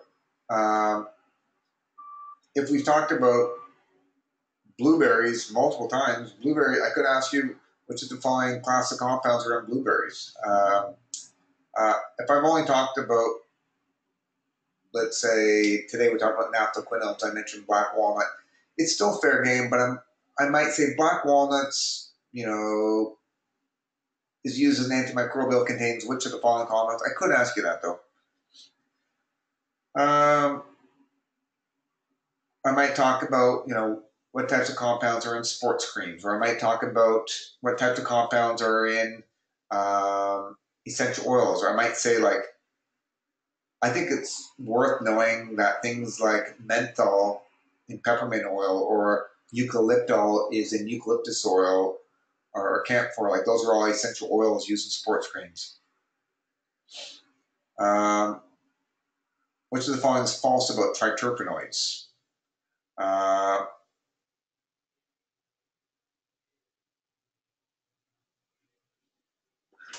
Knowing that essential oils contain smaller things, either monoterpenoids or sesquiterpenoids, sometimes diterpenoids. Also, phenylpropines would fall into that. I think that's good. I think it's good knowing which things we talked about a few things that had phytoestrogenic effects. So we had the isoflavones, we had lignans, we had stilbenoids, steroidosapidins to some degree. I don't know if we talked about that a lot though. Here's a question about gums and mucilage have all the following properties associated with it. Actions like A, can act as a laxative, or B, whatever it could be. We talked about essential oils and how do you get them, and so what things would be obtainable that way. Here's a question about, for example, we talked about quinine, we talked about artemisinin, we talked about berberine numerous times. So I could ask you, berberine is classified as A sesquiterpene, B, isoquinoline, because it came up a lot. So know those ones that have come up multiple times. If you've seen it on more than one slide, remember the name of that, because I've had some of these things appear, like ephedrine appears on the first slide, and then it appears again in the isoquinoline, or not the isoquinoline, in the protoalkaloids, and then it's just been mentioned a few times, so know those things, okay? Actually, ephedrines appeared on at least 3 different areas. So I might have a question like, something comes in, it's got, here's a question where I have, it's got 15 carbons, or it's got 30 carbons, or it's got 10 carbons, or it has lots of sugar molecules or whatever. What kind of compound is it? That might be it. I'm not going to ask how many has 6 carbons, two 6-carbon rings with a nitrogen on it, which isoquinoline. I would not ask you that. Here's a question that's true or false based on tannins, volatile oils, phenolics. We had a question about, what do you find in resin? What's the difference between resin, rosin, oleoresins, turpentine, things like that?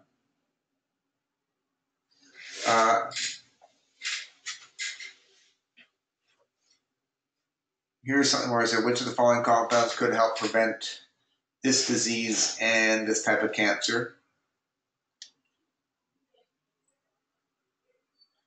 It's worth remembering that carotenoids deposit in your skin. They help protect your skin.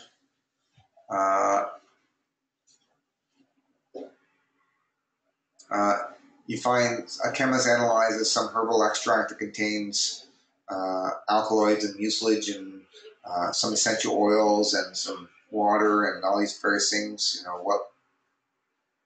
or if it contains exclusively carbohydrates, or if it contains no water soluble components. Is it A, a resin, B, something like that? Here's a question about coumarins. Is it true, false, the following? I'm not going to go into that. Here's a question about phthalides.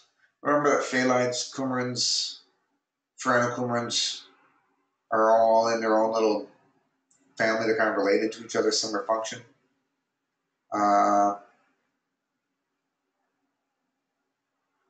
I think it's worth noting that what catagens are, where you find them.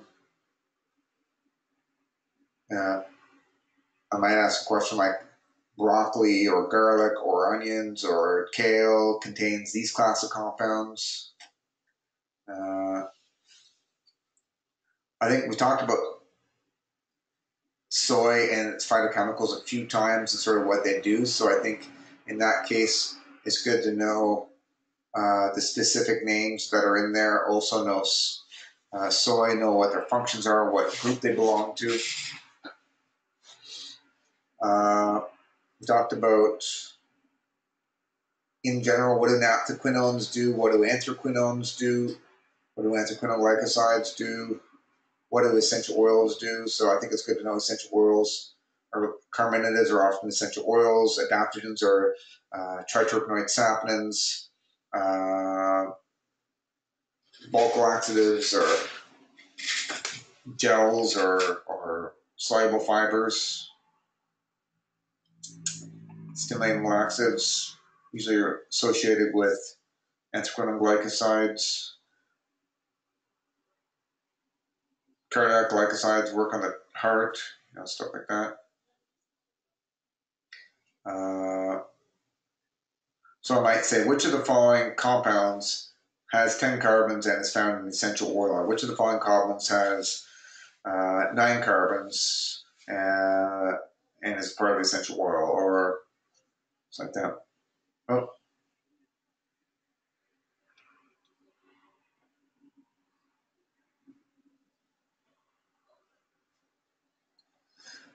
So I could say, like, this herb contains this compound, which is classified as A, naphthoquinone, B, polyphenolics, C, hydroquinone, or D, something like that. I might say which of the following are not polyphenolics. So we went through and we discussed a whole bunch of different things that were polyphenolics. We know lignans are, we know that the flavonoids are, we know that stuff like that. So which one may not be? Which of the statements is false regarding anthocyanidins? A plant-rich diet could contain lots of these things.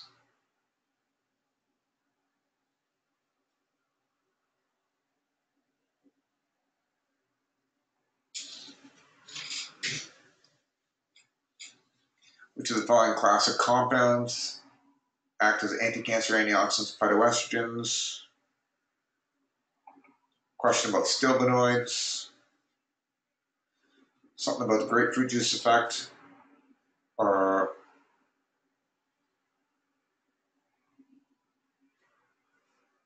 few different types of compounds are in grapefruit juice. Know the difference between some of what makes up a hydrolyzable tannin versus a condensed tannin. What's the difference? Here's a question that has a bunch of actions and it could be safe to consume on a daily basis. Which group of compounds would that be? Is it A, isoquinoline alkaloids, which, as an aside, would not be, in my opinion, safe to take every day. But anyways, that's not the question. B, something else. Milk thistle contains these things, which is false regarding tannins. This is condensed versus hydrolyzable. Now we're getting into the alkaloids.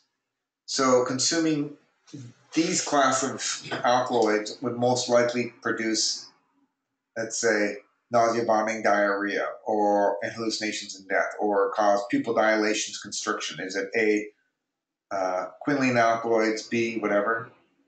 What compound or group of compounds inhibit this enzyme or these enzymes? This compound causes this symptom by blocking the following enzymes or turning on it. binding this compound or group of compounds could cause hallucinations by binding to this. How does coffee work? Which alkaloid, specific alkaloids, interacts with nicotine receptors? Because there's a few of them we talked about. Which of the following is a parasympathomimetic? Or which of the following is a sympathomimetic? That could be two questions there. Which group of compounds act as an antimalarial, or which specific one acts as an antimalarial?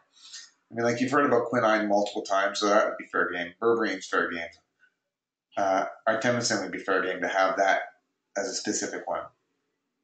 We talked about brassicas and some of the things that they're good for. What group of compounds are more likely to interact with adrenergic receptors or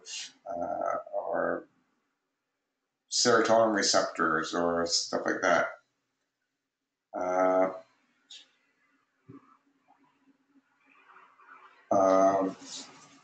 Some animals ate some plants that had high amounts of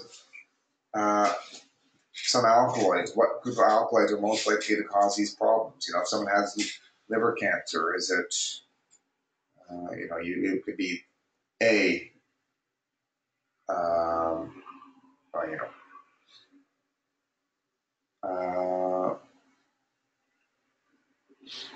I have a question about tyramine specifically, because it came up. Which of the following symptoms could be produced if you ate either this drug or this drug? So I'm giving you like two of them. So is it A, vomiting and diarrhea? Is it C, something else? So a question about either reserpine or ergotamine, harmaline, or ephedrine producing certain symptoms. So write down like reserpine, what does it do? Ergotamine, what does it do? Dimethyltryptophan, what does it do? Ephedrine, what does it do? You know, I'm not going to make it too specific. I'm not going to ask you every single possible symptom. Like if you forgot that they sweat, I'm like, oh my God, did they sweat or did they not sweat? Like that's not what I'm getting into. It's more general. Something about some hallucinogens.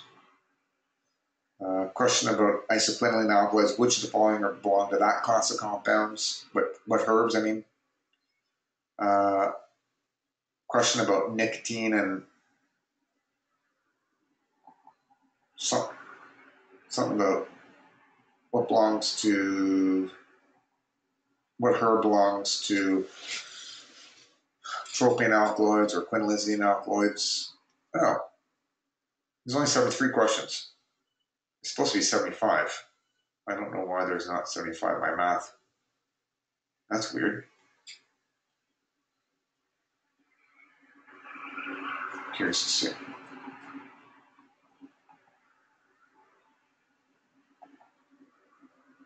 So yeah, there's 73 questions. I'm going to add up mine.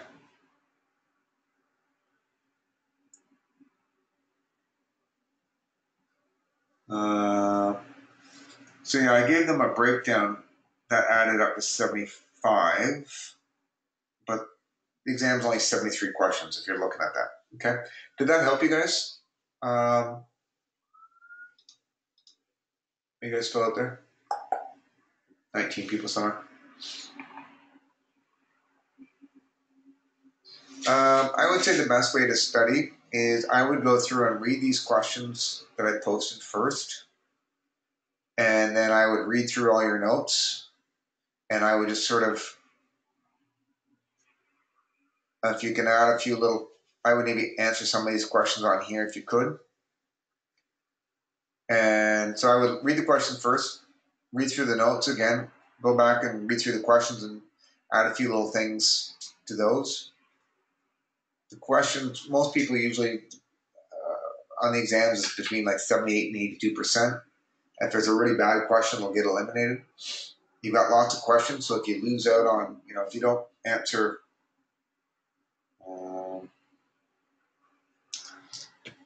so let me see here.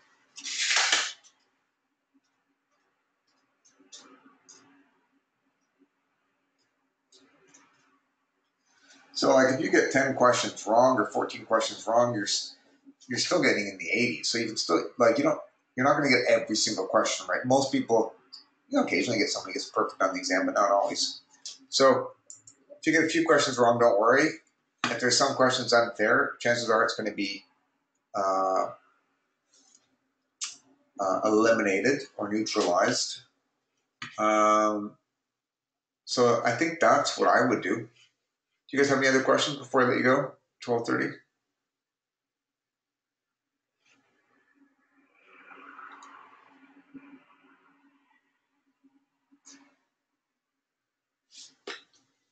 So somebody wants me to give a breakdown again really quick. Let me just look at I'll just post it. Let